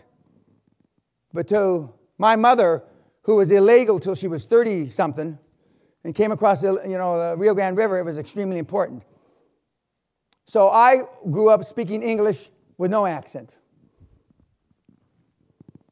And my mother found a book, quite by serendipity, by Dr. Benjamin Spock in Reader's Digest, 1946. It was written on child rearing. Up till a few years ago, it was the most highly sought after and paid for book in the history of the world, 55 million copies. For those of you that have kids 7 or under, I recommend you get it. For those of you that have grandchildren, 7 or under, I suggest you get it. For those of you that have kids 8 and older, you're finished. Don't worry about it. They're fucked already. You can't retrieve it. And last but not least, they only let me listen to classical music in the fucking barrio.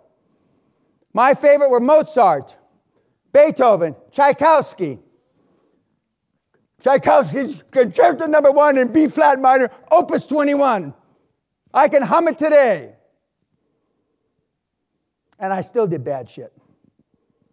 Just imagine if those things hadn't been done. The only difference between me and the gangbangers is that I didn't speak, hey man, hey, say what's happening with you. But I can talk that way if I need to or want to or have to. So in their way, I was programmed. Now that's our grandson. For those of you that can't read his little t-shirt, he's 1 year old. It says future legend. I wanted to say future fucking legend, but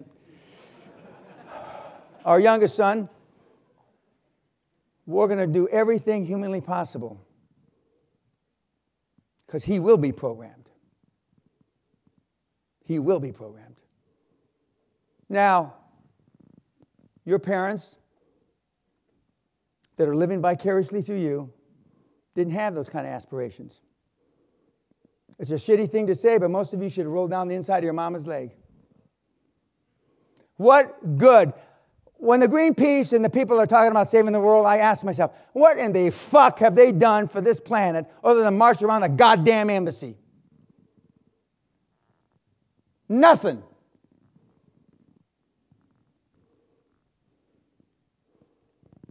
Now, whoops. These are the schools in the United States that the most Fortune 500 CEOs come out of. Now look at that list, because the schools that you would think are on there aren't on there. Number 1, Stanford.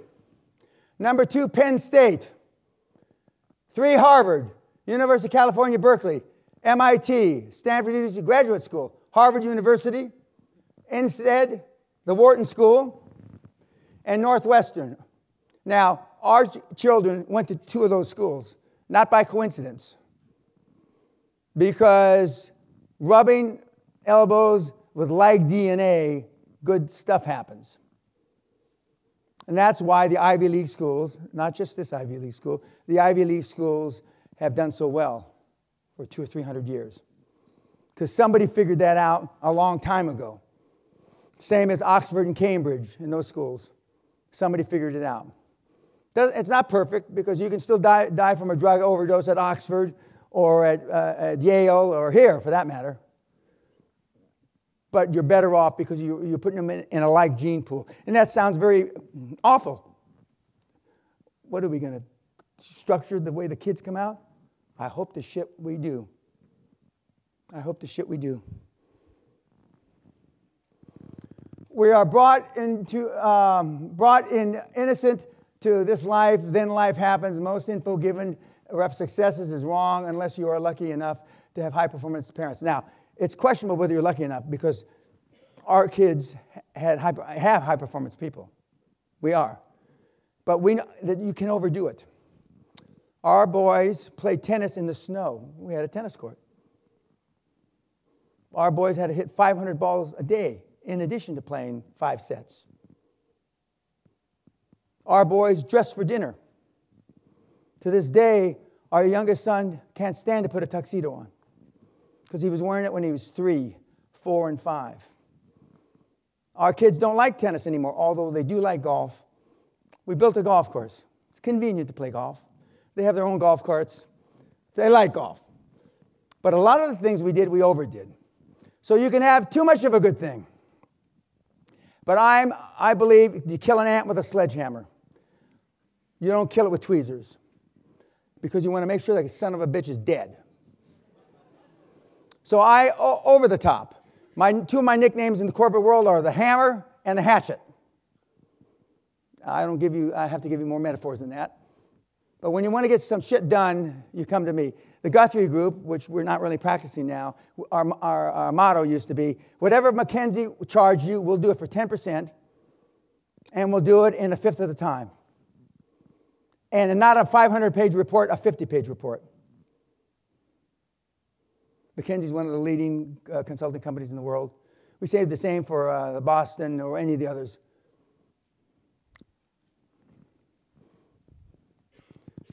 You are forged by what you have seen and done. You do not what your parents told you. You do what you see them do.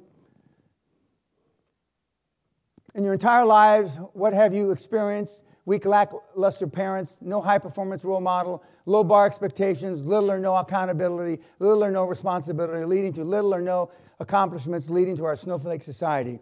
I believe with all my heart, political correctness is a manifestation of lack of self-esteem. I'm going to say it again. I believe with all my heart, political correctness is a manifestation of lack of self-esteem. I didn't understand growing up that everybody didn't have self-esteem. My young brother here, kid brother, and I, who had a savage, brutal, ball-busting, alpha male dad that hung around, if he hung, with alpha males, ball-busting, savage, high-performance people, we thought everybody was like that. Little did I understand that most people are snowflakes. We have a success test, a snowflake test. On the snowflake test, we have 96% failure rate on my site, free. One of the questions is, what would you do if somebody spit in your mother's face when you're walking down the street? Oh, well, thank you. The most often answer used is, I would try to ascertain the state of mind that he was in when he spit on my mom. Now, what kind of fucking answer is that? I agree with the man and the lady. I would either find, if I couldn't beat him to death with my fist, I'd find something to beat him to death. There are certain things worthy of going to jail for. That's one of them. That's one of them. So then we said, well, that's too harsh and too brutal. So we have another test, and it's called Super Success Test. So we phrased the questions more politically correct. And one of the questions is like this. Would you not physically confront, verbally confront somebody that said something not nice to your girlfriend, significant other, mom? We had a higher flunk rate than that. 98.4%. So it's not that you don't want to punch them in the mouth. You just don't want confrontation because you're pleasers. Now, I have a friend named Ronnie, a cousin, who in 1961-ish went to Lincoln High School. A guy said that his girlfriend, her butt looked like pigs in a gunny sack. Ronnie stabbed the guy 17 times.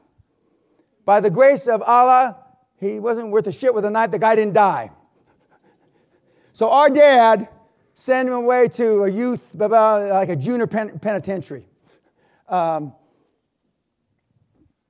not telling you to go out and hit people with bricks. But if you're not willing to stand, I don't think your mothers are worth a shit anyway because they did a bad job. That aside, don't you stand up for your rights or any of that shit anymore? The answer is no. Snowflake means you melt under pressure. You melt under pressure. Now, don't go away and put on some blog, Peña's promoting. I'm not promoting a goddamn thing. I'm just telling you what's happened. It's for you to make that decision. Our dad made $142 a month after World War II being a cop. It's hard to believe, 142. He had to get 2 extra jobs, security jobs. One at May Company, one at Sears and Roebuck. He got $85 or $90 reserve money. He stayed in the reserves after World War II. And for that $85 or $90, he got recalled to the Korean War. Now, and I know some of you work a job, some of you work 2 or 3 jobs. But when you're trying to put food on the table for, a few kids, and you allegedly served, and served your country, and back in those days, after World War II and the Korean War, they were saying thank you for your service. When I came back from the Vietnam conflict, they spit on me. We used to have to carry baseball bats to get to class. And now, last night at dinner, I thanked the vets for their service, and I thank all the kids that are veterans. First responders, I thank for your service. But the world's changed. And maybe that people say, the psychiatrist, the Freuds in you, will think, well, maybe that's what framed his life when they spit on him coming to class to take cost accounting. No, what probably framed my life is when I busted his head and I shaved part of his skull off with one swipe. Maybe that shaved my head, and maybe that's why I'm aggressive. At the University of Toronto, they said I needed security. They were afraid for my life. And we have security in the room. They're hiding someplace. And I said, I don't need security. So we go there. I bought a cricket bat. And the cricket bat was on the podium. And during a lull in the conversation, one of the kids in the audience said, oh, Mr. Peña, what's that thing there? It's a cricket bat. And I picked it up like this. And I said, he said, what is it for? And I said, well, the university called me and said I needed security. And I put it down. And he says, well, what do you do with it? What do you do with it? And this is Canada, okay. I said, because the first 3 or 4 guys don't want to be the first to get hit with a cricket bat. That's going to keep the other 400 back. That's the theory. But 400 guys, and I think I'm pretty, I know I'm pretty tough. 400 is, they roll over me like a tsunami. But the kids want to know why I carry a cricket bat. Well, I don't carry it anymore. It's tough to get in the suitcase. But anyway, I don't do that anymore. But this school called and said I needed security and that I should double security.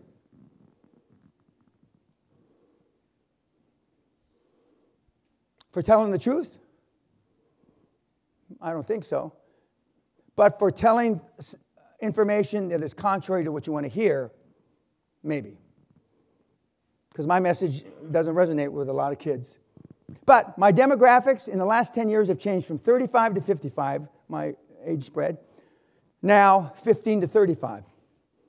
Why would 15-year-olds follow me? We have 13, 14-year-olds that are making $100,000, $150,000 a year. 13, 14. Their parents think they're doing drugs. 13, 14. Because the kids now, in our day, if dad said bullshit, we just put our head down and don't say anything. Now, you tell bullshit to your kids, they Google it, and they say, well, dad's full of shit. Mom's full of shit. And so then they Google and they find me on YouTube, etc., and other people. Why? How many of you know who Jocko is, the fitness guy, the SEAL? Why do you think Jocko is one of the most popular guys online? Former Navy SEAL, led the most highly decorated SEAL unit in Fallujah, if my memory serves me, because he is a man, a real, live man that doesn't squat to pee.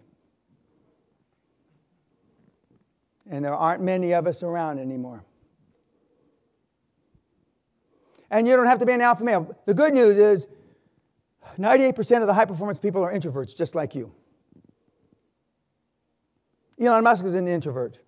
Warren Buffett's an introvert. Zuckerberg's an introvert.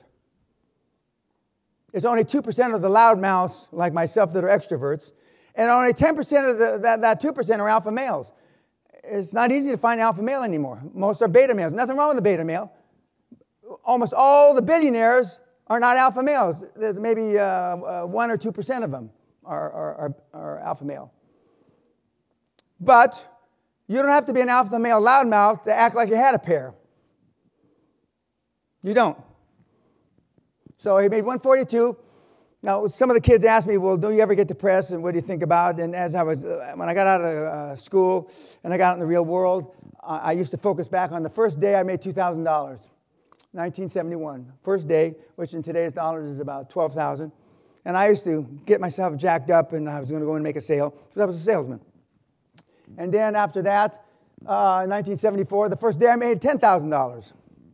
And I used to get all jacked up and, go and sell, And in today's dollars, that's about $54,000. But by this time, I was living large. $10,000 in a day in 1974 was large. I went out and bought 5, 6 new suits. I bought a new Mercedes, blah, blah, blah, pissed the money right down, wrapped it, gone. You know, a money and a kid are easily separated, believe me. And then, in 1984, I made 100 million pounds in a day, which then was equivalent to $271 million, or 271 million pounds today, which is about $350 million in a day. Now, I don't need to, you know, pump myself up anymore. And I tell the kids that one of the questions I ask the kids, what's the highest performance thing you've ever done?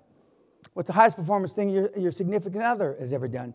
What's the highest performing thing your mother or father have ever done? What's the highest performing thing that your grandparents have ever done? And it's 0, 0, 0, 0, 0. So why would you expect to be a high-performing goddamn person? By serendipity? Some of you, your grandparents, the older ones in there, the highest performing thing is they served in World War II. The highest, which is admirable, or the Korean War, whatever. But if they're all zeros, most poor people equate success with education. Some of you are here for that reason. But the average paycheck for the student that comes out of this goddamn place is $67,000. Something doesn't equate. Now, that's a few weeks ago, that was this is the 35th anniversary. That's me when I was young. I used to wear a bowler. I pulled out my first 20 million on a deal in London. Do I look happy? I think so. I think so. But now I'm living vicariously off my students, my mentees. I mean, when the kids come up with these things, and we had he's not really a half-wit, he's not really a mongoloid, but we had a kid in New York, uneducated though, that's the truth. He said, well, what's my return on investment? Because a lot of you guys want to know, guys, what's the ROI in this? Now, I'm not selling the seminar. Seminar sold out for a year. But he went to seminar, spent 20 grand. 7 months later, he made $40 million. And he didn't go to Penn, Harvard, or he didn't go anyplace. Half Puerto Rican, half this, half monkey, I don't know what the fuck he is. But he's a half-breed. But he's a rich half-breed. I don't mind being a half-breed as long as I'm rich. You know, I don't care. I don't care. But that you know, that was me, and I get a chill when I see that picture. Our kids don't believe that's me, but it is me. It is me. It is one thing to study war and others to live the warrior's life. It's lonely at the top, and for those of you that have troubles being alone, being a all-you-can-be person isn't for you. For those of you that need to go to the pub and the bar and with your mates on Friday and Saturday, this program is not for you. Our kids celebrated Christmas more in January than December. Daddy, why aren't we celebrating Christmas with everybody else? Because Daddy's doing a deal. Or they used to say, gunning and hunting. If you're not willing to make those personal sacrifices, all the billionaires and all the billions, save one guy married a billion. He asked me, should I marry her? I says, is she really rich? She said, a billion and a half. Don't ask those kind of questions. Just marry her. You'll learn to love her. And if you don't learn to love her, you'll at least learn to like her. $1 billion makes up for a lot of stuff. It does. You need to set your benchmarks higher. Now, you're desperate to fit in. Now, this kid doesn't know it's dangerous. One of the exercises we do with the kids is, what did you do to scare yourself today? Most of you can't say anything because you're living within your comfort zone. Okay? When I was a kid, my parents were worried about me living to 20. They used to send me into biker bars. And I'd piss on a guy's boot and run out in the parking lot. Now, it didn't always work out for us, but I mean, and I was the smallest of the kids, so these kids were pretty tough. But we were constantly doing crazy shit.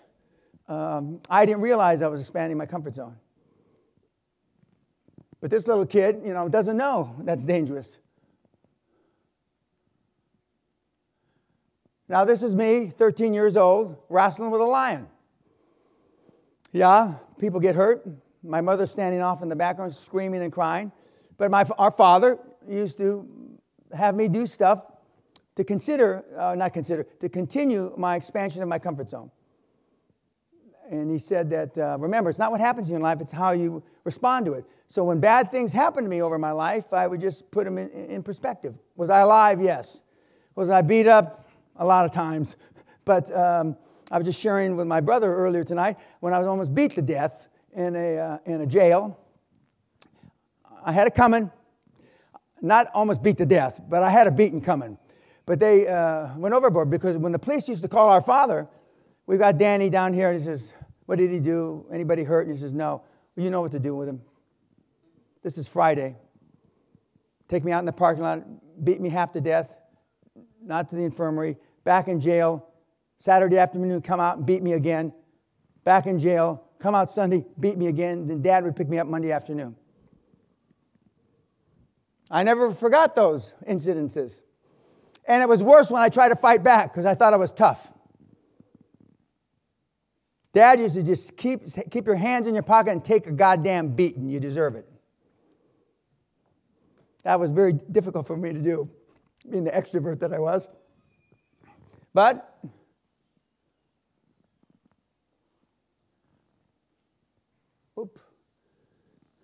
wrong one, okay. Sally and I still expand our comfort zone. Yeah, people get hurt. You can see Sally walking behind me a little. But we still continue to do this stuff. I'm not afraid of big cats. I'm just not. I'm not afraid of big animals. But I've also been run over by a buffalo. Almost killed in Australia, 1991. Now, some people say I gave up hunting because of that incident. Coincidentally, it was my last hunt. Whether that's the reason, or maybe I was going vegan, I don't know why. But that was my last hunt. Crocodile Dundee, there was a real Crocodile Dundee that the movies were after, named Barry Lees. And I went down to Australia, and I rented him and his establishment for 3 weeks. And I told him I wanted as big a Cape buffalo, as water buffalo, as we could get. So we went to Darwin, and you dress with a black tie, gamble a couple nights, and then you go out in the bush. And we're out in the bush, and he's whispering. Why are we whispering? He says, we're in Aboland. Aboland. What does that mean? We're in Aborigine land, where we're not supposed to hunt. I go, I pay you $100,000 to go take me to a place I'm not supposed to hunt? You wacko. Anyway, we did find a big buffalo, and and it was a pond about half as big as this room, and he says, I'm going to throw rocks on the buffalo, and he's going to spin around, and he's going to go this way. And in those days, I used to hunt with a 4.54 console handgun. And he says, you'll be able to get him as he's coming out of the water. Well, never underestimate how wrong you can be. He spun around and came right over the top of me. So as I fell back, I squeezed off a shot and hit him under his chin, through his nose, but missed his brain. That's why, I was just pulling the trigger. I wasn't so smart. I thought I was going to hit his brain. And he hit me in my hip, which now I have an artificial hip, and this shoulder, I have an artificial shoulder, as he ran over me, and I shake myself off, and I'm pissed off. And so I'm limping along, chasing him into the jungle, and I'm taking a shot every time I get within about 20 meters, and boom, but I can't tell if I'm hitting him or not, because he's just running like crazy. Then all of a sudden he turns around just like in the movies. They really do that before they charge, and he charged me. So where Carlin is, I squeeze the last, it's empty, click. And the buffalo dropped dead at my feet. And what Barry was yelling at me, you're out of fucking ammo! But my adrenaline was pumped up so hard. Whether that's the reason I stopped hunting or not, I'm not positive. But it was the last hunt. So I haven't killed anything on 4 legs in almost 30 years. But I was always trying to press the envelope. Part of which, our dad was an All-American athlete, and I was a shitty athlete. Shitty isn't even how you could describe me. My football coach, Roy J., said, Peña, you're so fucking slow, you should wear the other team's jersey. Now, if he had told you that, how would it have affected you?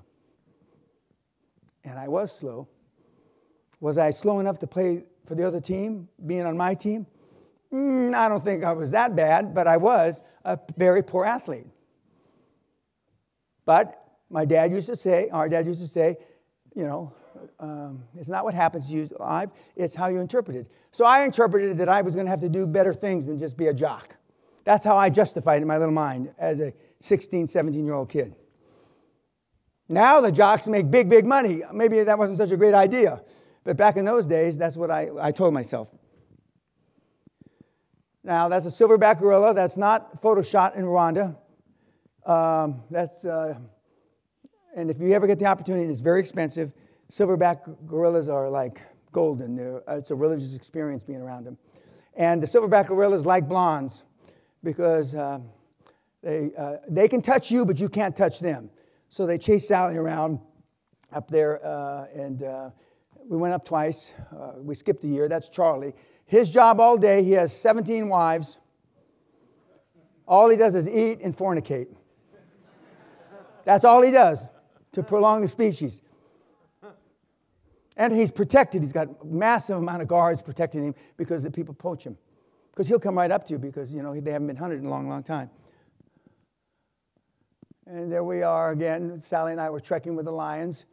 That lion wasn't too friendly. That's why I'm as far away from him as I am.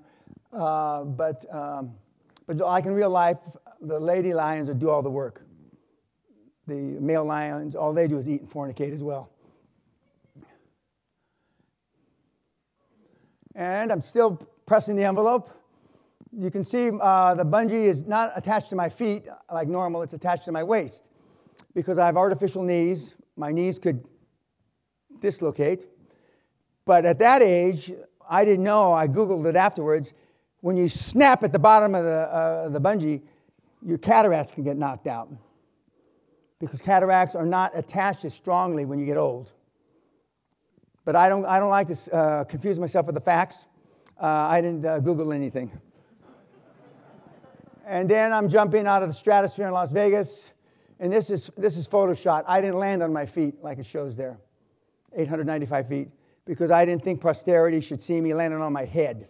So we doctored before we went on YouTube. But I didn't land on my feet like that shows. I landed on my shoulder, my head. And very undignified. But it's quite a rush.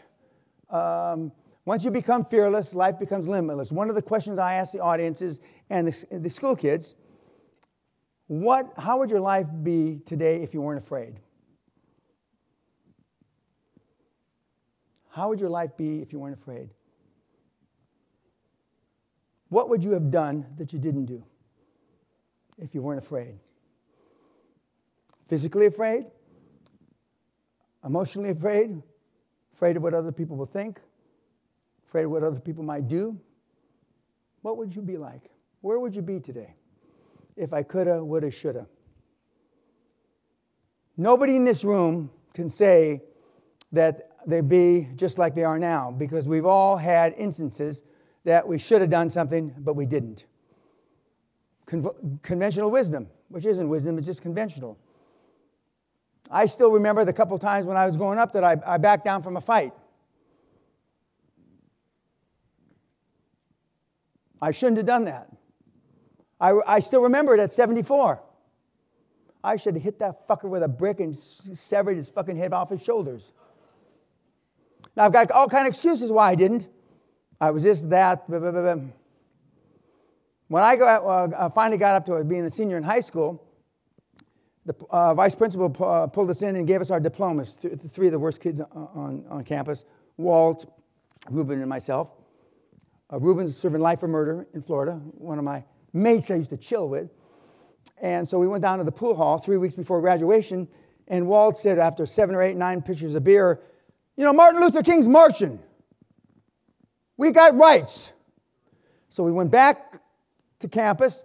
We kicked the door in of the boys' vice principal, and we took our diplomas and threw them in his face. You can't keep us from graduation. And then I made the famous thing, I'm going to burn this fucking school down. Now today, I'd be CNN incarcerated, right? But in those days, and I did try to burn the school down only once. I was not successful. I'm not a great arsonist. I don't like fire, Vince. But I've always tried to do things, partially because of our strong alpha male dad. And because I saw him every day. By the way, he was a cop turned CIA, turned assassin. And if you Google our father's name, Manny Peña, he killed, assassinated, or was involved in the assassination of between 13 and 23 people, depending on what story you want to believe. We were discussing some of the truth or half-truths of it. And my wife, until he died, would ask him. He was brought out of retirement to handle the Sirhan case. Sirhan assassinated Robert Kennedy, supposedly to cover up. And he just giggled. He wouldn't neither confirm nor deny anything. He just giggled.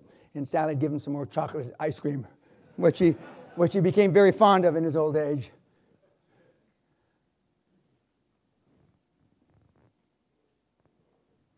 Now,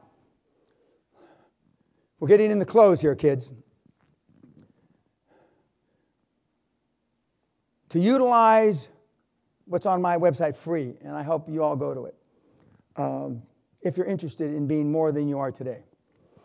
Not just financially, but I principally lean on the finances, because if you have money, you can do almost anything. You can make miracles happen. I mean, you have to have some sense of leadership. Most of the kids don't have any, because their parents didn't have any leadership, except for the veterans. You've never been exposed to leadership.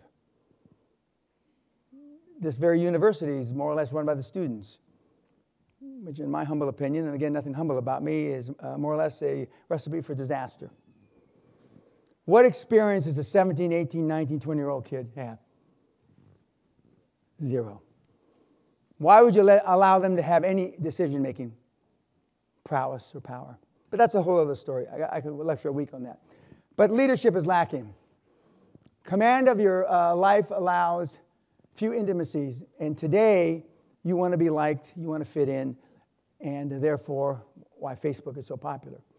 I tell kids, you want to save your life, you want to save your career, you want to be all you can be, get off all social media tonight. Change your phone number tonight. Don't look back, starting tonight. It's already been proven that Facebook builds neuroses. It's people living vicariously off of somebody else, a dipshit that's probably lying. Yet it consumes a lot of your time. Should be none of your time. Whoops. Now, we certainly have a lot of problems in the world. There's no shortage of problems everywhere, right? So I can understand why the kids would question the system. That's a fair question. Why is everything so screwed up if you old-timers know so much? That's a fair question, kids. It is. But part of the answer is because each generation copies the generation before. And it takes something really awful, like the Holocaust, or, really tragic, like the slaughter in Rwanda from 25 years ago, or Bosnia. And it takes something really horrific, a tsunami in life for the human race to change. And if religion worked, all the poor people would be better off because they wouldn't be poor, right? So look at the site. And if things were working out, this couldn't happen. A fellow Ivy Leaguer, Princeton, found guilty of murdering his father for having his allowance cut. The father took his $1,000 a week allowance away from him, so the kid whacked him. That is wrong on so many levels, I don't know where to start. One, giving him $1,000 a week. Okay. Two, allowing himself to be killed by his own son. Okay. And three, This is a hedge fund guy, if I remember the slide correctly. It just, it's wrong. But we are where we are. So I can't do anything for what happened to you before you got here today. What I can do is tell you how you can fix it almost instantaneously. Now, I drove by a college today, not this one, and yelled boo. 35 people went to the hospital. 734 needed crisis counseling. 429 needed a safe area room, and classes were canceled for a week. The fact that that slide even makes a little sense is sad to me. It's sad to me. God. Okay. If anyone in this seminar, if anything in my seminar offends you, blame your parents for raising a pussy. Now, I realize that the current generation isn't confrontational because you want to be liked. But I would beg the question to ask yourself, do you want to be liked for the right reason? Do you want to be liked by the right person? Both of those questions are normally answered by no. But it's become politically correct to not offend. I think that's pretty much 100%. But some people need offending. Some people need offending. If somebody had stopped Hitler 80 years ago or 85 years ago, but in those days, the Brits were maybe the forefathers of political correctness and didn't want to be in another war like World War I. It's easy to justify not being aggressive. It's easy to justify not being confrontational. You can always do that, But what I would ask you is think more clearly. Some people need to be confronted. Some people need to be confronted. At 6 months of age, kids are pretty happy, aren't they? Unless they got a wet diaper. Aren't they? Lag, giggle, yeah, all that bullshit, right? Okay. 3 years, they're still pretty happy. At 7 years, remember this is the end of the self-esteem period, still pretty happy. Why did Spartans take their kids away from their parents at 7 or 8 years old? Because whatever good the mother could do was up till 7 or 8, and then they would take them and turn them into warriors. Then what happens, though? You're 15 years, they blame kids going crazy on hormones. I don't think so. What I blame it on is they get away from their parents and they see how corrupt and how low of standards and how low the bar is, and they have no role models. Now, these are the American symbols of manhood according to Life magazine. From G.I. Joe to Pajama Boy in just a few generations. What the? I mean, how can this happen? Men back in the day, men today. How can this happen? Now, this is a quick testosterone test. We're not going to put your left hand up. This finger needs to be longer than your forefinger. You get your testosterone from your mother.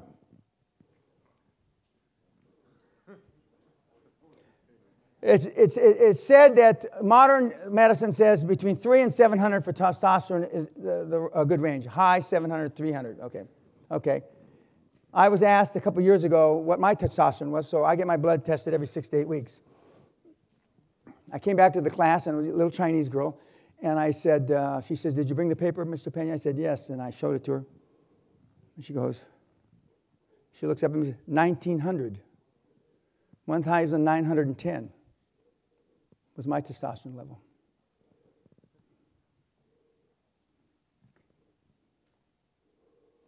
I'm guessing that this average of this room is less than 300. Less than 300. Less than 300.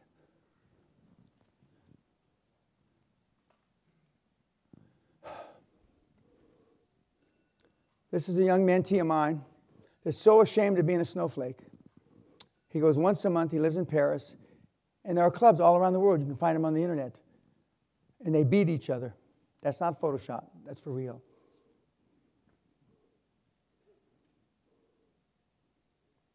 They beat each other. You are a product of your social and economic milieu. Most of that social economic milieu is vis-a-vis your parents and sometimes your grandparents. This is not my kid brother who's sitting in the front rows on our challenge, because our dad was extremely tough on us. Vince at my 70th birthday said words to the effect, if Dad had beat me like he beat my older brother, me, I would have been more successful, etc. Although he's just getting ready to retire himself.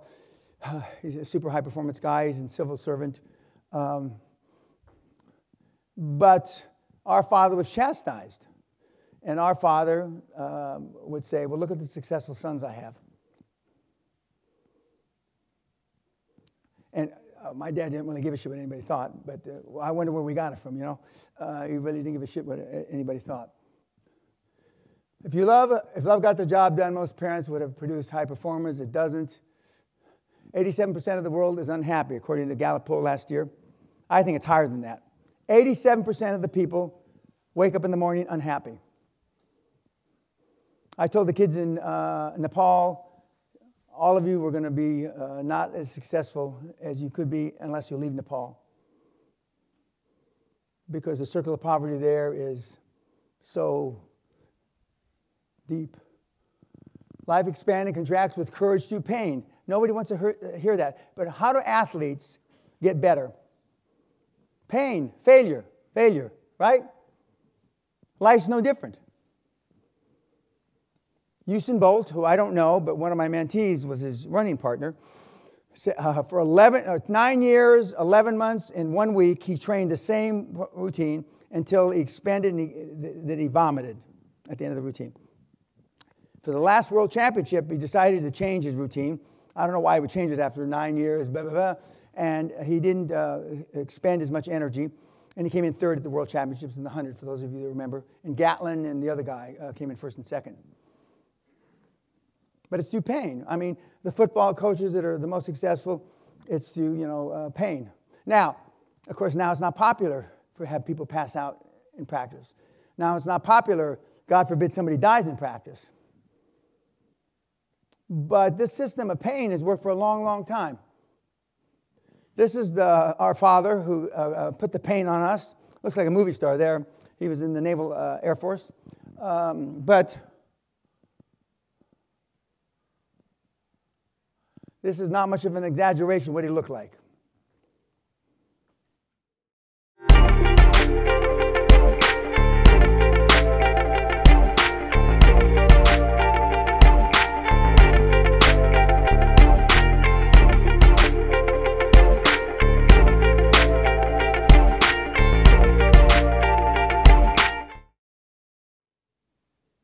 This is not much of an exaggeration. Vince and I were afraid of our dad when he was 65.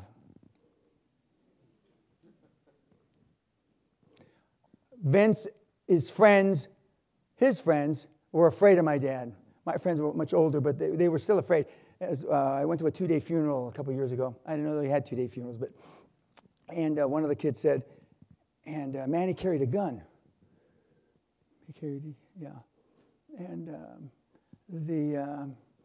But what did he turn out?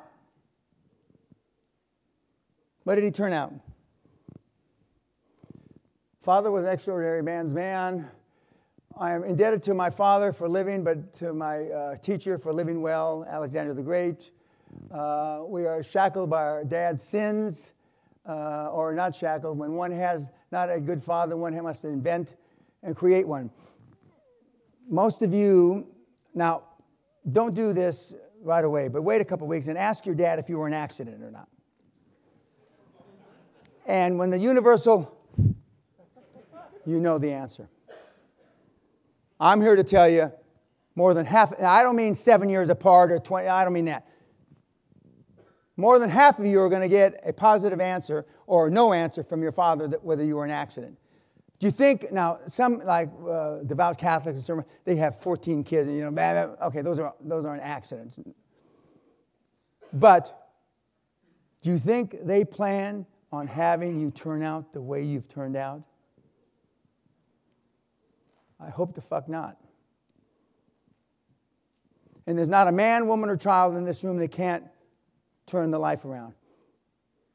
The oldest I've been successful is 77 years old. The youngest, 13.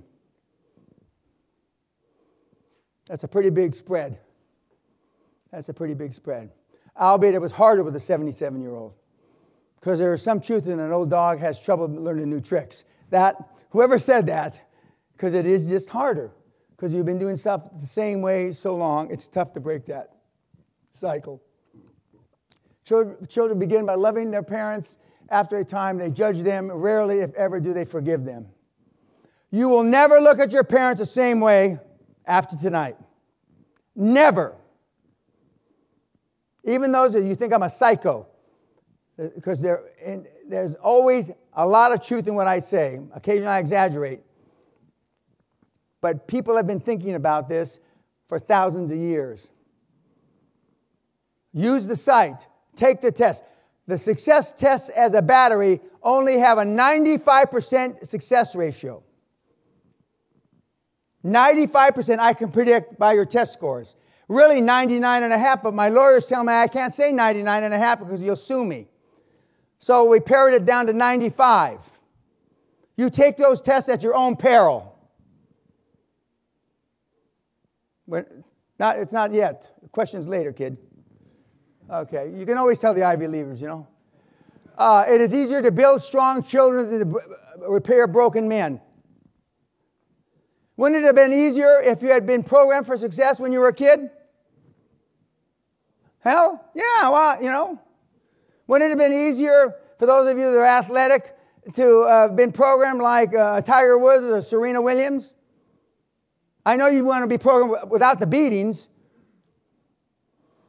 Hervando Holyfield that used to have a saying, my mama had a switch back in the barn for depending on how bad a boy I was. A little switch for a minor infraction, a big switch that looked like a 2x4 for a major infraction.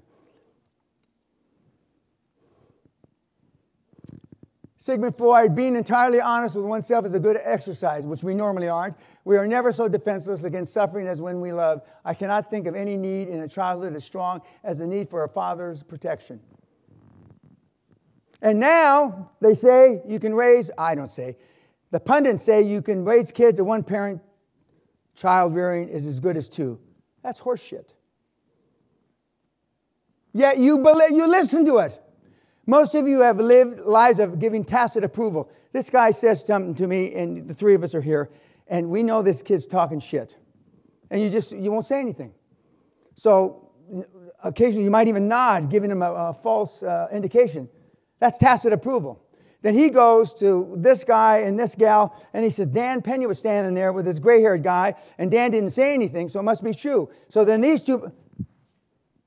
You do it, tacit approval is how you lived your life because you don't want to be confrontational. You don't want to be like, now some of your cases, you work at places that if you don't give tacit approval, you think you're going to get fired. How do you think the society got to that point, though? Not everybody has always been worried about losing their job. Now you're worried about it because you can't get one. Guys, the system's fucked up.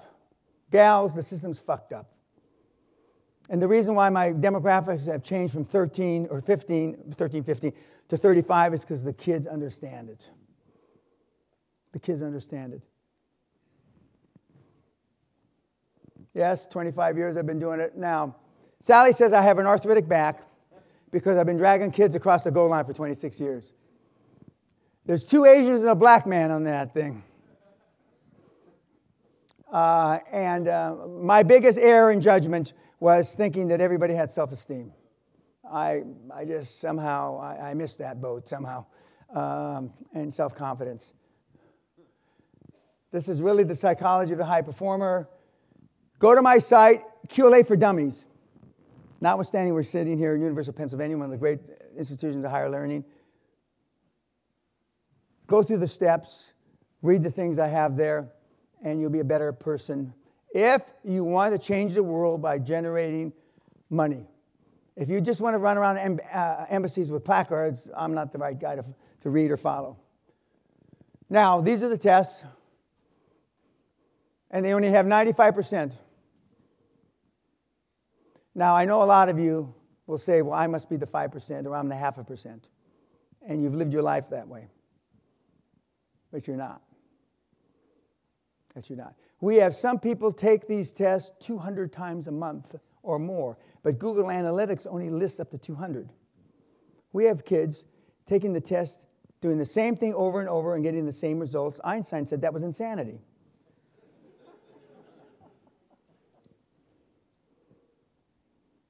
The tests are terrific. I wish that I could say they were my tests. No, the success test was not my test. Psychiatrist from Boston College invented it about 35 years ago. All the other tests are mine. All the other tests are mine. Extinction learning, overcoming fear by positive experiences. If you hang, to the extent that you can find, with an alpha male or a high-performance person, it's going to rub off on you. It's going to rub off on you. What gets measured gets better. Accountability. If you do nothing else from this exercise, is make yourself accountable for every hour of the day. Take a list. Say what you do, or write down what you do. You'll be sickened. The average of this room, this is not really an average university room, but the average university room spends between 40 and 60% a day on social media. 40 to 60. IBM and a few others have run tests. That's why they block off social media in a lot of on work site. And half of the 40 to 60% guys do is porn. At work. When I buy a company and I walk down and everybody's closing their laptops down, they're all fired. There's no reason to close your laptop down. Why? What are you hiding? One guy, it's a job application for another place, but you know, once in a while that is, but it's mostly bad stuff like porn. True self-esteem has to be earned. If people don't believe you, if people aren't willing to follow you, it's because they think you're full of shit. And why do they think you're full of shit? Because you've given them no reason not to think you're full of shit. Because they've seen you give tacit approval to crazy people. Now, President Trump, hate him or love him, as I said, has changed the financial world forever. But there was enough of an upheaval, whether he gets reelected or not, I don't know. But there was enough of an upheaval. People were dissatisfied enough as they want to change. Now, the change they got may not be the change they wanted, but they got change, certainly. They certainly got change. And so you can rise up above the norms. You can rise up above the political correctness. People that follow me have risen up. Because I've been around 26 years. Some of you older guys in the room are saying, God, I wish I found you 20 years ago. I've been here 26 years. 26 years. You know, they call it quantum leap. I invented that. My quantum leap, and that's my best look to be a cholo gangbanger 26 years ago in East LA, where my house used to be. My house was between me and that wall with the graffiti. It got torn down because it turned into a crack house. That was me becoming an officer. And the United States Congress said that I was an officer and a gentleman. I believed them. Whether I'm a gentleman or not is up to question. And then that's when I was inducted by the Queen. From barrio bad guy trying to kill his teacher in the 6th grade to be anointed by the Queen of fucking England. Now that's a motherfucking quantum leap.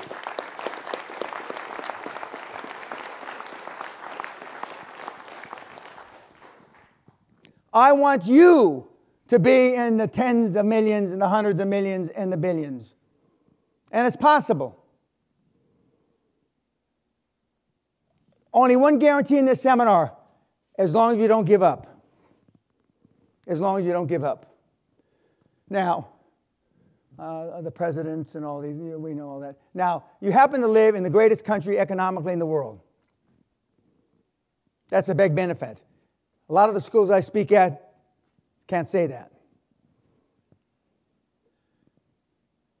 Who would you rather listen to? Somebody that's not read 700 books or done 700 deals? I've done 2,500 transactions. 2,500 transactions.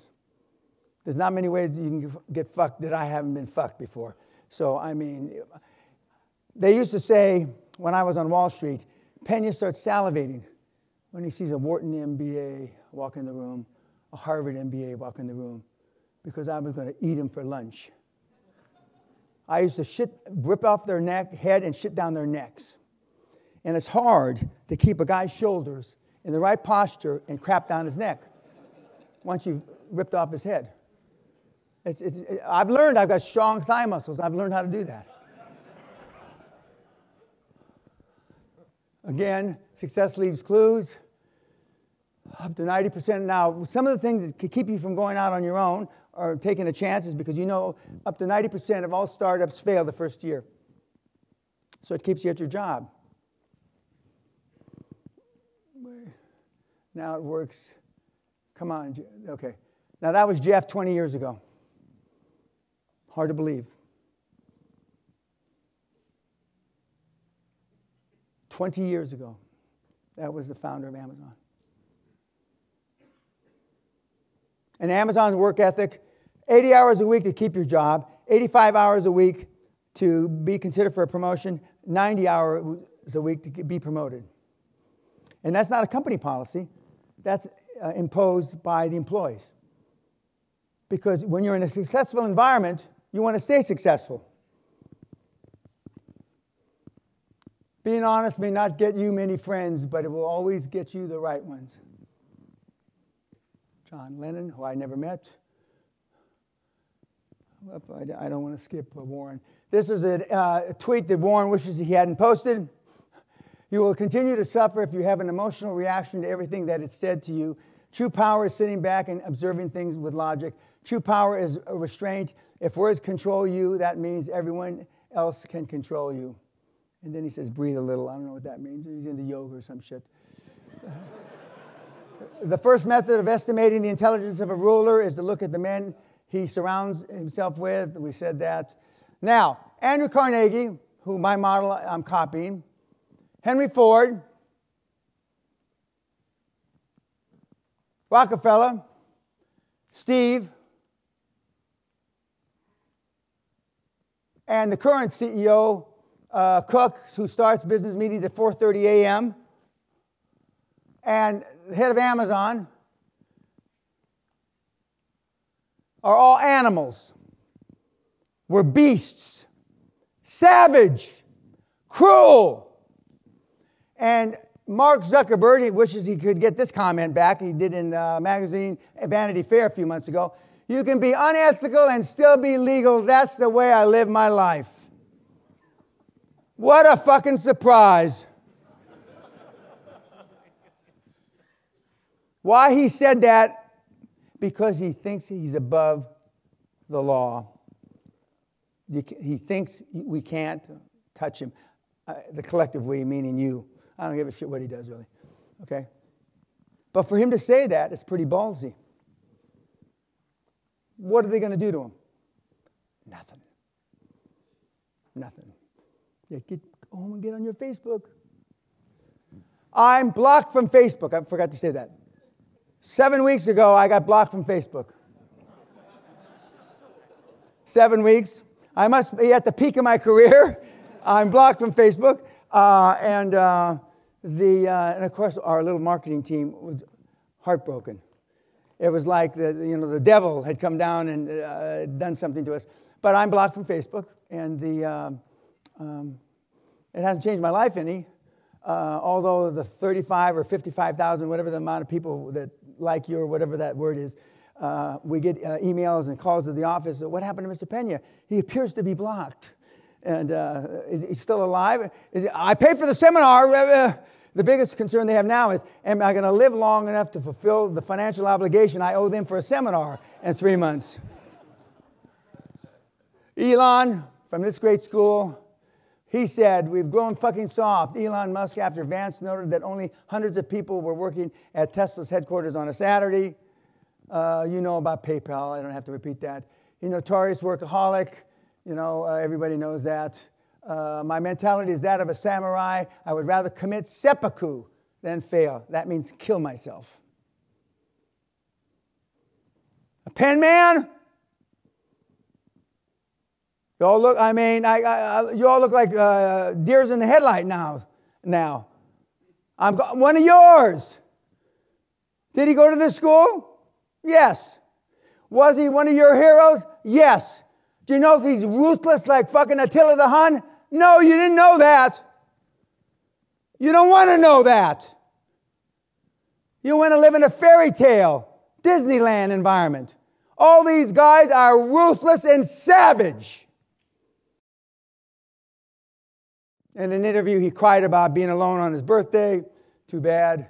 Now, Jack Ma, who used to be the flavor of the day, the head of Alibaba, nobody writes about this. He's got the 9-9-6 rule. Come to work at 9, don't leave before 9, and work 6 days a week. That's a lot more hours than you're working. But they don't allow the Chinese to write about it. I believe in some of the things the Chinese do. And only recently, Musk and Gates came out. I knew this. They divide their diaries up in 5-minute increments. So in 1 hour, they're doing 12 different things. Most of us can't say hello in 5 minutes. Myself included, believe me. And my methodology, QLA, is not just for making money. This little skinny kid, number one, he came to me 2.5 years ago. I want to be the British archery champion, university archery. How many arrows are you firing today? He says 50 to 100.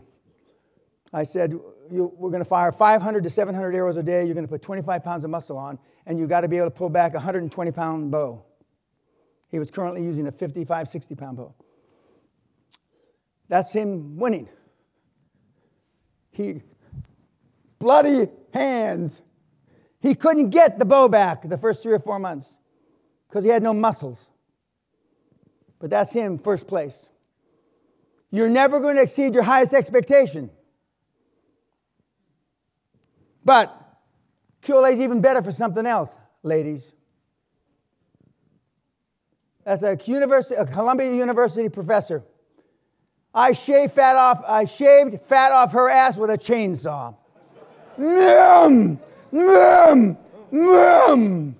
She thinks that I'm God. Her boyfriend and husband think I'm God as well.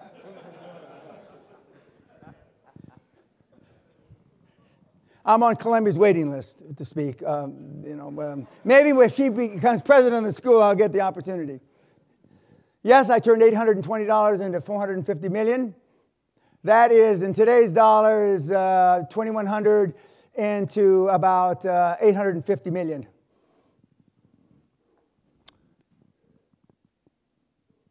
That's 55 million% for those of you that are mathematicians. You've never talked to, met, or heard of anybody that's grown anything at 55 million%. I can smell success as I can smell death.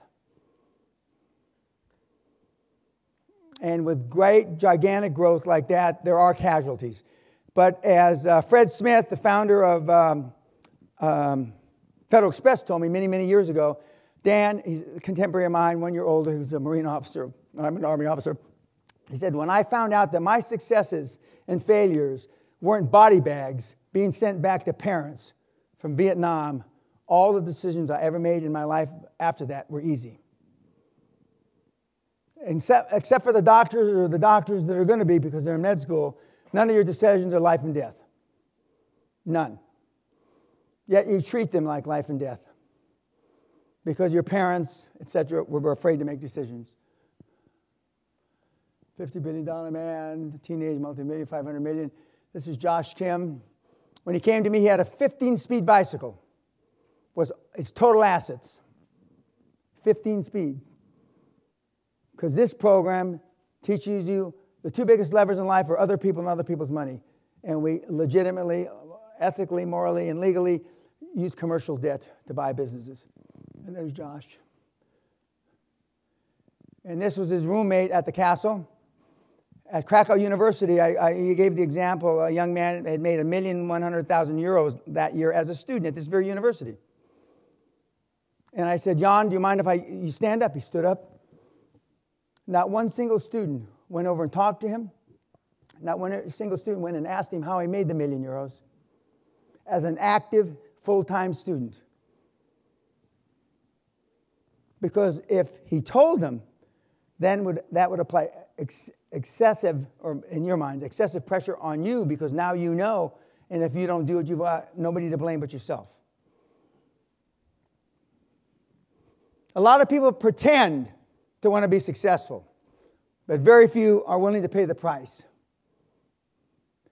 These are just young kids, came to me at 17. These kids came to me at 13 and 14. They're worth, I don't know, 68, 70 million each now. They're in their early 20s. Do they look cocky? Yes. Do they give a shit what you say or think about them? No. Are they happy as shit? Absolutely. Absolutely. Oh, that's okay. There's another kid flying around in his plane. Came to me as an auto mechanic. There's Josh again. Oh, this is the island Josh wants to buy. And that's his house he's going to build. He just had his 22nd birthday. Now, for the man, we all know what you were doing at 17, 18, 19. Remember that porn I talked about? He's now 21, or 22. He just turned 22 last week. He's Asian, doesn't look Asian, and he looks 15 years old. He thinks he looks 20. Sally and I have had the privilege of meeting his parents and his 9 brothers and sisters. They're Bible thumpers. Bible thumpers. I don't mean that in a derogatory way, but their whole life evolves around, is it evolve or revolve? But anyway, it goes around God and doing good shit, which is not my model. So he took the Bible thumper model and he kind of melted it into the Kyole model, and he's rich, and he's 22. 22. He's a good kid. Largest deal, we know that. That's my mentee that made the deal with the Saudis. Another mentee that came to me is he was a pizza man. Who now makes motion pictures with Robert Duvall, Ed Harris. He's the 3rd largest owner of hospitals in Hungary. Came to me, he made 30,000 euros a year, cried. He says, I can't do it in this country because there's too much corruption. He's now rich. This is a current day university student in England who's doing it while he's a student. He's sitting in a Rolls, for those of you that don't know what a backseat of a Rolls looks like. Yes, I have done 775 million. Now, the good news for me is there's no compression algorithm for experience. You can't write a code for the thousands of deals I've been in. Now, someday maybe you'll be able to write a code. But for today, no money. I'm the only game in town, and it's free on my website. Free. But freedom isn't free, which I posted yesterday. Freedom is not free. But my stuff is free. For those of you vets, I thank you again, but freedom isn't free. We don't have to make every mistake ourselves. We know that. High performance, we talked about that. Now, in this institution of higher learning, we have a lot of thinkers. But normally, it's not commensurate with the doer. When I was asked at Harvard many years ago, Mr. Peña, what would you consider your success based on? Balls and brains, balls versus brains. I snapped back 50-50. Now I say 90-10. 90 balls, 10% brains. You see, most of you would be embarrassed to say that because it would demean or make fun of your intellectual capacity. Whoever fucking taught you that, what were they smoking? Maybe your parents were doing drugs you just didn't know. I'm results-oriented. So is the world. And for those of you that think that life is a journey, you are sick. Life is not a journey. Life is a process. You find somebody that is where you want to be, 5, 10, 20 years from now, and then mimic him, copy him, model him. Mentoring is what it's about.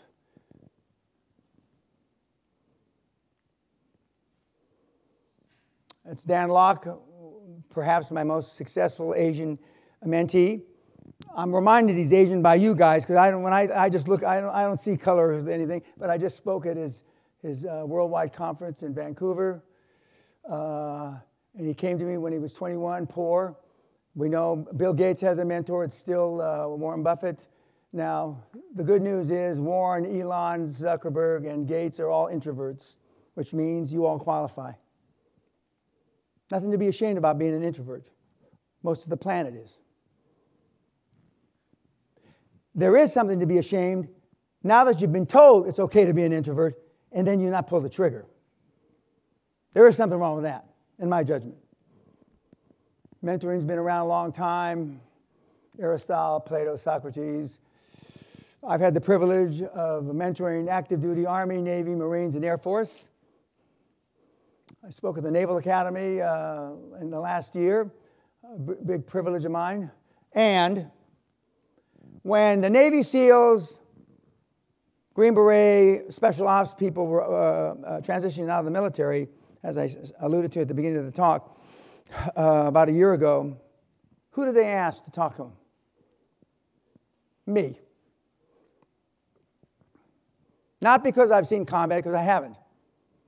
But I'm one of the few that went from the military to super success, not overnight, but almost overnight. Because nobody told me it was going to be hard. I didn't know it was going to be hard. Hence, it wasn't hard. If I had been inundated, now they have programs when you get out of the Army, Navy, where they tell you, and they don't tell you it's going to be easy. And you take these classes, how to get along with civilians. Well, fuck that. I mean, I didn't have any of those. All I knew is I got to go out there and I got to make a living. The only thing, the two things that I used, my government benefits, the GI Bill to go to school.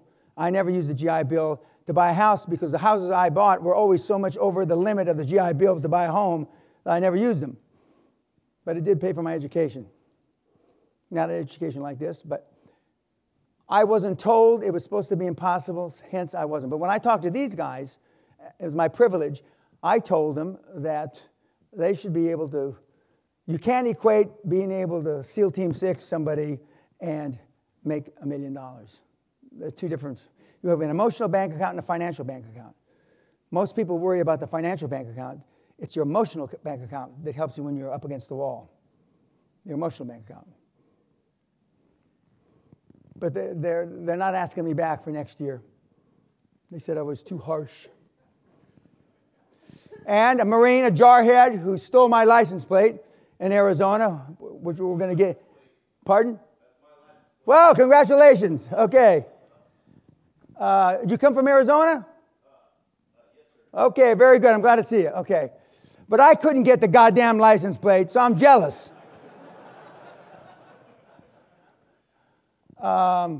Now, interest rates are at the lowest in 5,000 years. They're giving away money, kids. And I want you to get used to this. Is your new, and who's on the bill? Well, am I a fucking wizard or what? I mean, who's on the bill? Who's on the bill? God love him. But he was kind of an ugly fucker, you know? It just... And I want you, instead of snorting that cocaine, this is what I want you to snort. Just like that. I mean, there's nothing wrong with it. Now, you've been told all your life, money is dirty, money is the root of all evil, money is not important, money makes you a bad person, money blinds you from truth. Money, the only thing blinded me from truth was a bad tequila once, but anyway. Money makes you greedy, other values are more important. And this is, everybody in this room has heard at least one of these. Now, we didn't have any money. Now, this is a slight exaggeration, Vince. We were so poor we had a possum for a dog. Now, that's not true. But I mean, when I'm down in Texas, Alabama, Arkansas, that's what I say. And they all go, but we didn't have any money, so we didn't talk about it.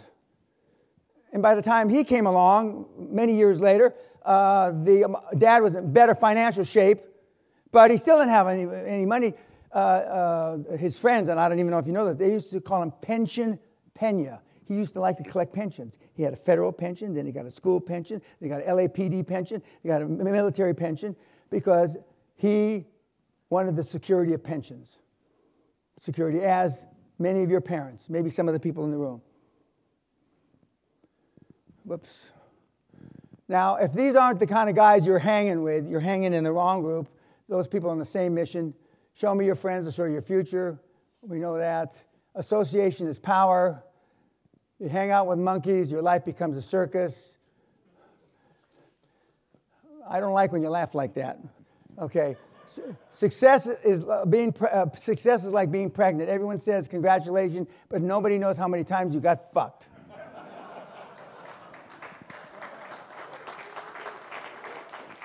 You're born limitless. You have limiting beliefs.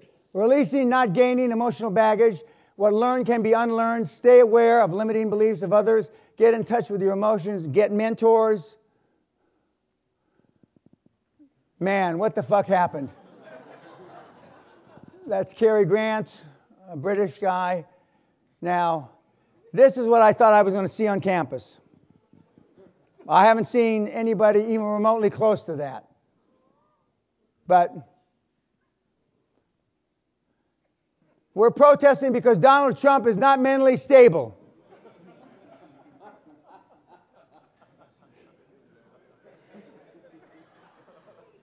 What? Wrong way. Oh, I can't get a job because Trump is a racist.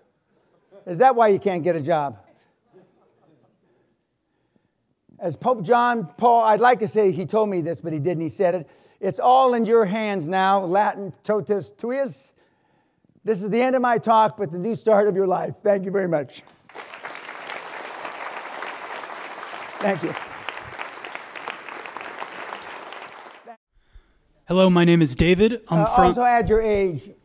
My name, age, where you're from, and then the question, please. My name is David. My age is 24, and I'm from New Jersey, New York, the border somewhere. Okay. My question, you say, show me your friends and I'll show you your future. You also say to join clubs that you can't afford. Correct. My question to you is, what are your favorite private social clubs? It depends where you live. The New York Athletic Club used to be a club that was worth joining. But I mean, the Harvard Club, the Cornell Club in New York City, I don't know if Penn has those kind of clubs. But in my part of the world, the Jonathan Club, the California Club in Los Angeles, in Vancouver, the Vancouver Club, there are clubs that you're going to be associated with high-performance people. And there's two committees that you should get on when you join the club. First of all, if you're less than 30, they got a special rate. Give you 10, 20 years to pay. If you're less than 35, if you're less than 40. For those of you guys that are over 40 or 50, they don't give you any special rate. You got to pay to join. But you want to join the finance committee and the membership committee. Not the Christmas party committee, not the golf committee. Finance and Christmas. Excuse me, finance and membership. Because you're going to be able to view who's joining. And you'll be able to cherry pick somebody that you want to introduce yourself to. And most of the high-performance people that I've been privileged to be around, I went up and knocked on their door, but there's a couple of exceptions, and say, my name's Dan Peña, can I buy you lunch? Or now you don't need to buy you a cup of coffee, okay? And I've been around some pretty good guys. But it's the clubs that you can't afford. I also say join Rotary. I also say join Toastmaster, yeah, Toastmaster. And when you join Toastmaster, because most of you can't sell a piece of ass in a lumber camp, because your communication skills are so poor. Because now, especially the current generation and a half, have grown up on a computer, and you even text things to people. You know, I mean, that's I can't believe that. I mean, business decisions. So you want to be able to speak. So when you join Toastmasters, you want to be in the front row where you're competing and you're actually giving presentations, not in the viewing row back in the bleachers. Thank you for all the free content on your website. Thank you. Good evening, sir. Christopher Owens, 34, Philadelphia, Pennsylvania. During the roll-up phase, My question is more so concerned with the acquisitions. Okay. The financing. Do you go back to the same institution that lends you the financing for that? No. Well, when you buy a company and you follow the model, first most important thing is a motivated seller. And then the motivated seller helps you structure the deal around commercial lending, meaning regular banks. But if they have their own debt structure, if they have a strong banking relationship, one of the 3 or 4 banks you interview, and remember, you're interviewing the financial institutions. And this is on my site. The board, we have taken the decision to review all our professional relationships, including banking. Currently, we have a deposit relationship, meaning we deposit money and we may or may not get service. This is all on the site, okay? And so one of the banks that you will consider to do the deal with is his or her own bank, because you don't have to reinvent the wheel if it's the bank of the acquisition candidate. They already know the business because they've been banking them 3, 5, 7, 10 years. Hello, Mr. Peña. My name is Ian. I'm from Puerto Rico, living in New York City. It's an honor to share the same room with you tonight. Thank you. I have a simple question for you. You've said countless times, including tonight, that you've never met a high-performance person who's part-time. Correct. I'm currently working a 60-hour-a-week corporate job that basically allows me to live paycheck to paycheck. I guess you could say I'm sucking on the tailpipe and I'm addicted. So to what extent, if at all, do you think it's possible to do QLA part-time? Let me cut you short.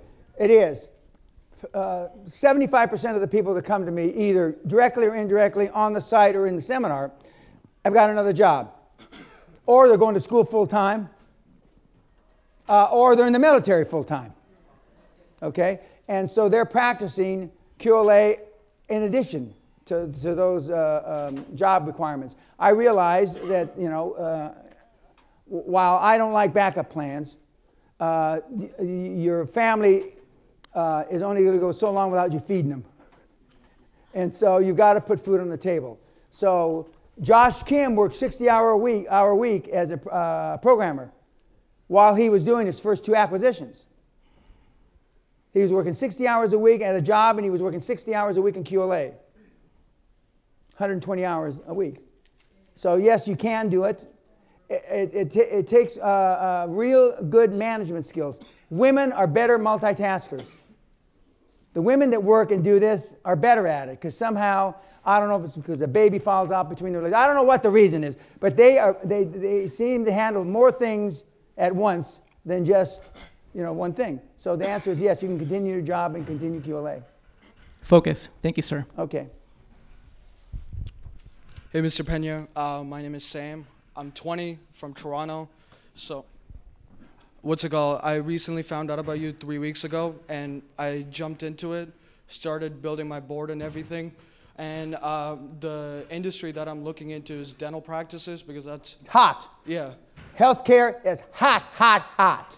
And so my question is, I was talking to my industry. And banks, the best credits on the planet are dentists. The second best credits on the planet are veterinaries. The third best credits, meaning they pay the money back, are escort services. Hookers. Okay, go ahead. And I was talking to my industry expert, and he said that in order for you to make an acquisition in this market, you need a dentist as a principal. Okay, you got to find out which part of Canada you are. Some parts of the world, there has to be 50% dentists. Some parts of the world, you only need 1 dentist if he has some ownership. It depends on each location. Yeah. So my question is it still worth it to give a dentist like 35 to 50%? No, you're not giving 35 bullshit. You're not giving them cock. That's not what I'm talking about. You're giving them 2 to 3 to 4%. That's it. Unless he happens to be your chairman, and then my formula says you give him 10 to 20%. Okay. But no. And that industry expert, you got to slap him around a little. Okay. Yeah. Got it. And it's hard for a kid to slap. I don't mean physically. Now, I meant physically when I did it. But it's hard for a 20-year-old to talk back or up to a 40 or 50 or 60-year-old. That's just because that's how you were raised. And you've got this, leadership starts at the beginning. The board governs, you lead. It's really important. The board of directors, the dream team as we call them, govern, corporate governance, etc. But you're the leader. Josh was slapping, not physically, he was pushing these guys around when he's 17, 18, 19. You saw what he looks like. He looks 15. You can do it. His only claim to fame, other than the 15-speed bike, he was an Eagle Scout. And his father is a West Point graduate, a senior Army officer. And his mother is a psychologist who read the book by Spock. So a few things fell in his favor. He understood discipline. He kind of understood leadership. And his mother raised him by that book that I say is the Bible. But yes, I answered your question about dentists. Thank you so much. God bless you. Okay. And dental practices have 20, 30% margin. Gross margin. And why do I want you to have 20, 30% gross margin? Because very few people in this room could manage their way out of a wet paper bag. And I want bigger margins so you have more wiggle room if you fuck up something. Okay, go ahead. Hi, my name is Seth Donnelly. Thank you a lot for your talk. I'm from West Grove, Pennsylvania, which is about an hour outside Philly, and I'm currently studying biotechnology and business. Now, you sound like you're 40 years old, but you look like you're 10. How old are you? I get that a lot, unfortunately. I'm hoping to look 15. You're 15. I'm 18. 18, okay. Well, you remind me of Josh. Josh didn't have that long of blonde hair, but anyway, go ahead. So I'm studying biotechnology and business management at Penn State. Over the past few years, I've been figuring out that what I'd like to do in my life is change the way the biotech industry operates and allow people who don't have a specialized professional scientific background to participate in research. Okay, what's your question? What would you say is the best strategy to approach that? Because before I discovered the acquisition-based strategy, I was more into some people who went from the bottom up and were looking at building it all from themselves. Bottom up, you'll be 50 years old before you're... You think so? No, I don't think so. I know so. And it's easier to buy revenue than create revenue from the bottom. Now, I'm going to tell you something that's not part of the seminar, but I'm being sarcastic now. You're an Ivy League school, so maybe you're bright enough to get this. When you buy a business, first of all, anybody that started a business, the first 50,000 or 500,000 from zero is geometric growth. From zero, right? So for those of you that had a business. Now, when you buy a business that's got $1 million in revenue, I'm using a small number, and you take it to a bank, the bank knows when you say, this is de-risked revenue, meaning you don't know how much the person the founder of that business spent to create that first $1 million. You're not paying him for the $5 million that he started as a startup to do the $1 million. The banks intellectually understand, oh, it's de-risked because you're buying the top line revenue. And when you also use this is the other thing that's on my side, is that we will never bring you a deal that doesn't pencil. Free cash flow will always cover debt service. All of a sudden, you're in a different league. Most of you in this room wouldn't know a good deal if it bit you in the ass. And when you say that to the banks, all of a sudden, you're a player. You're not a contender anymore. So to the extent that you can find businesses that already have existing cash flow, the answer is terrific. And you're not buying turnaround situations.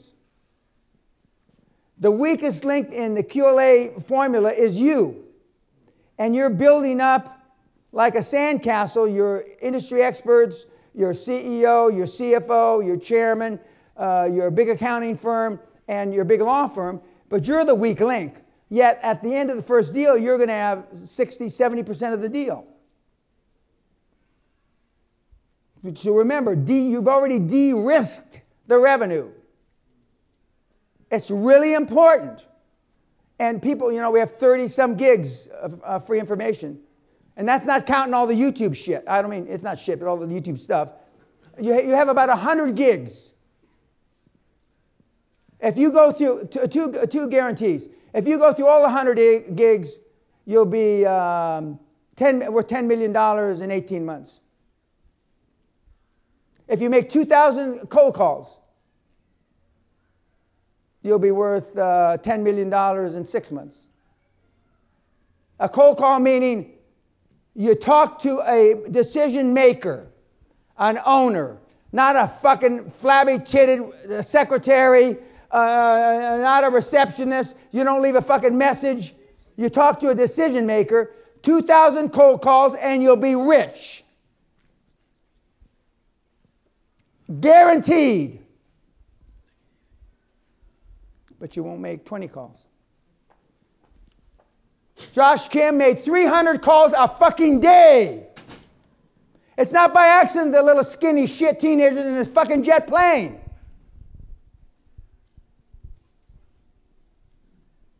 Thank you. Again, only questions, no statements. You don't need to say good evening. Actually, he hates when you say that. So don't say that. And just a question, your name, No, and your I age. had good morning for my military experience. What's good about it, Peña? You sorry Mexican piece of shit? You're the sorriest excuse of a soldier in this man's army. You like my wife, Peña? No, you don't like my wife, Peña? Why don't you? And when I became an officer, young officer, 20-year-old, you're supposed to salute officers, enlisted men. And they used to say, Peña, the master sergeant or the sergeant major, Peña, there's a rumor here that you don't like Corporal Harold's wife. Now, how do you answer that? Anyway, I don't like good morning because I get twitches. Go ahead now. My name is Aviv Gigi. I'm 20 years old. Given that you're going to be next Prime Minister of Great Britain and you don't have Castle seminars planned for 2020, are you accepting any mentees in the short term? I am having a seminar January 18th in London, a one-day, 9-hour deal to quell the demand, if you will. But I'm a transparent guy. I have three documentary deals on the table, 2 book deals on the table, 1 TV show on the table, and I want to be available, if called, to serve in the next advent by Trump.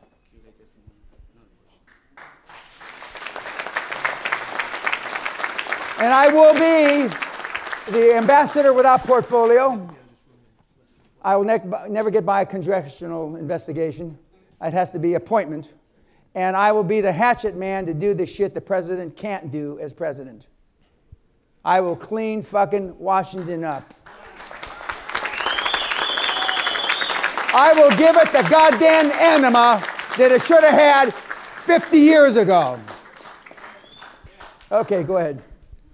My name is Daniel Gigi. I'm 16 years old, and I'm currently a dual enrolled student. Did you say 1-5? 16. 16. And Okay. I'm a dual enrolled student in Virginia. My question is, what are the 3 most critical habits or attributes to cultivate in oneself to put yourself on the track for high performance success? Andrew Carnegie had 4 rules of success. Financial motive must prevail. Financial motive must prevail. Financial motive must prevail. Financial motive must prevail. So 1 is financial motive must prevail. Okay. The second thing is laser beam focus. And in my judgment, the third, from my experience with all the big hitters that I've been privileged to be around, is being obsessed. Because being obsessed, OCD is more than laser beam focus. Being obsessed is being sick. And I am still at 74, pretty fucking sick. And my challenge is I have to live vicariously through you now. So I'm doing what your parents fucked up, but you're slow. I'm asked if you started on the 1st of September or whatever month you want to, how long would it take me to do all the things that I tell you that takes 3 to 7 years? 30 to 45 days. 45 days if I fucked everything up. We have guys doing it now in 45, 60, 75 days, and they can't find their ass with both hands tied behind them. But they're making the calls, and they're, all the stuff's on the website. And the webinars are, YouTube, I call them webinars. The YouTube stuff is golden.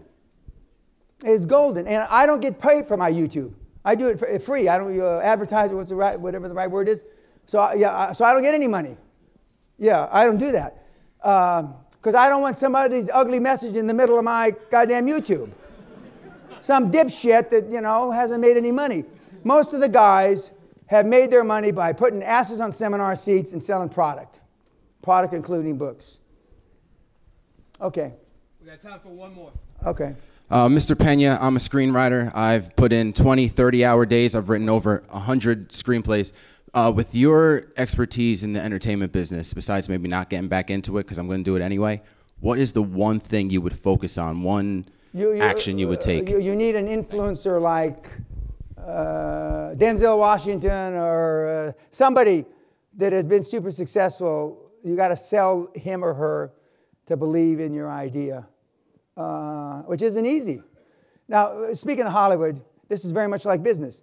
25,000 kids come to Hollywood every year, brand new, with stars in their eyes from Kansas or New Jersey. One person makes it. Business. I'm here to tell you, 250,000 kids start businesses every year in America. One makes it to the big time, meaning billions, like a Zuckerberg. Maybe 9 make it to what I would call the second league. You'd call it the first league, but I'd call it the second league. Because they're trying to do deals that aren't real deals. The beauty of the QLA model, notwithstanding the simplicity, is that you don't need anything other than somebody that wants to sell as much as you want to buy. The ideal customer, ideal person, they tease me in the industry. A motivated seller to Peña is the wife just had a stroke and is in a wheelchair, and the husband is spitting up blood from an emphysema. Now that's a goddamn motivated seller. Now see, you don't know that there are millions of motivated sellers like that because you've never looked. When you go and offer your board free founders equity, that's free equity in the founding Newco company, they will be all over you like a cheap suit. Because they've worked for all these big companies. LinkedIn is the best sales tool that was ever invented for this program. LinkedIn. Because all the 2 or 5 or 7 million people on LinkedIn have one thing in common. They want to make money. And they work and you want people that are about to retire or already recently retired, and they can't make ends meet.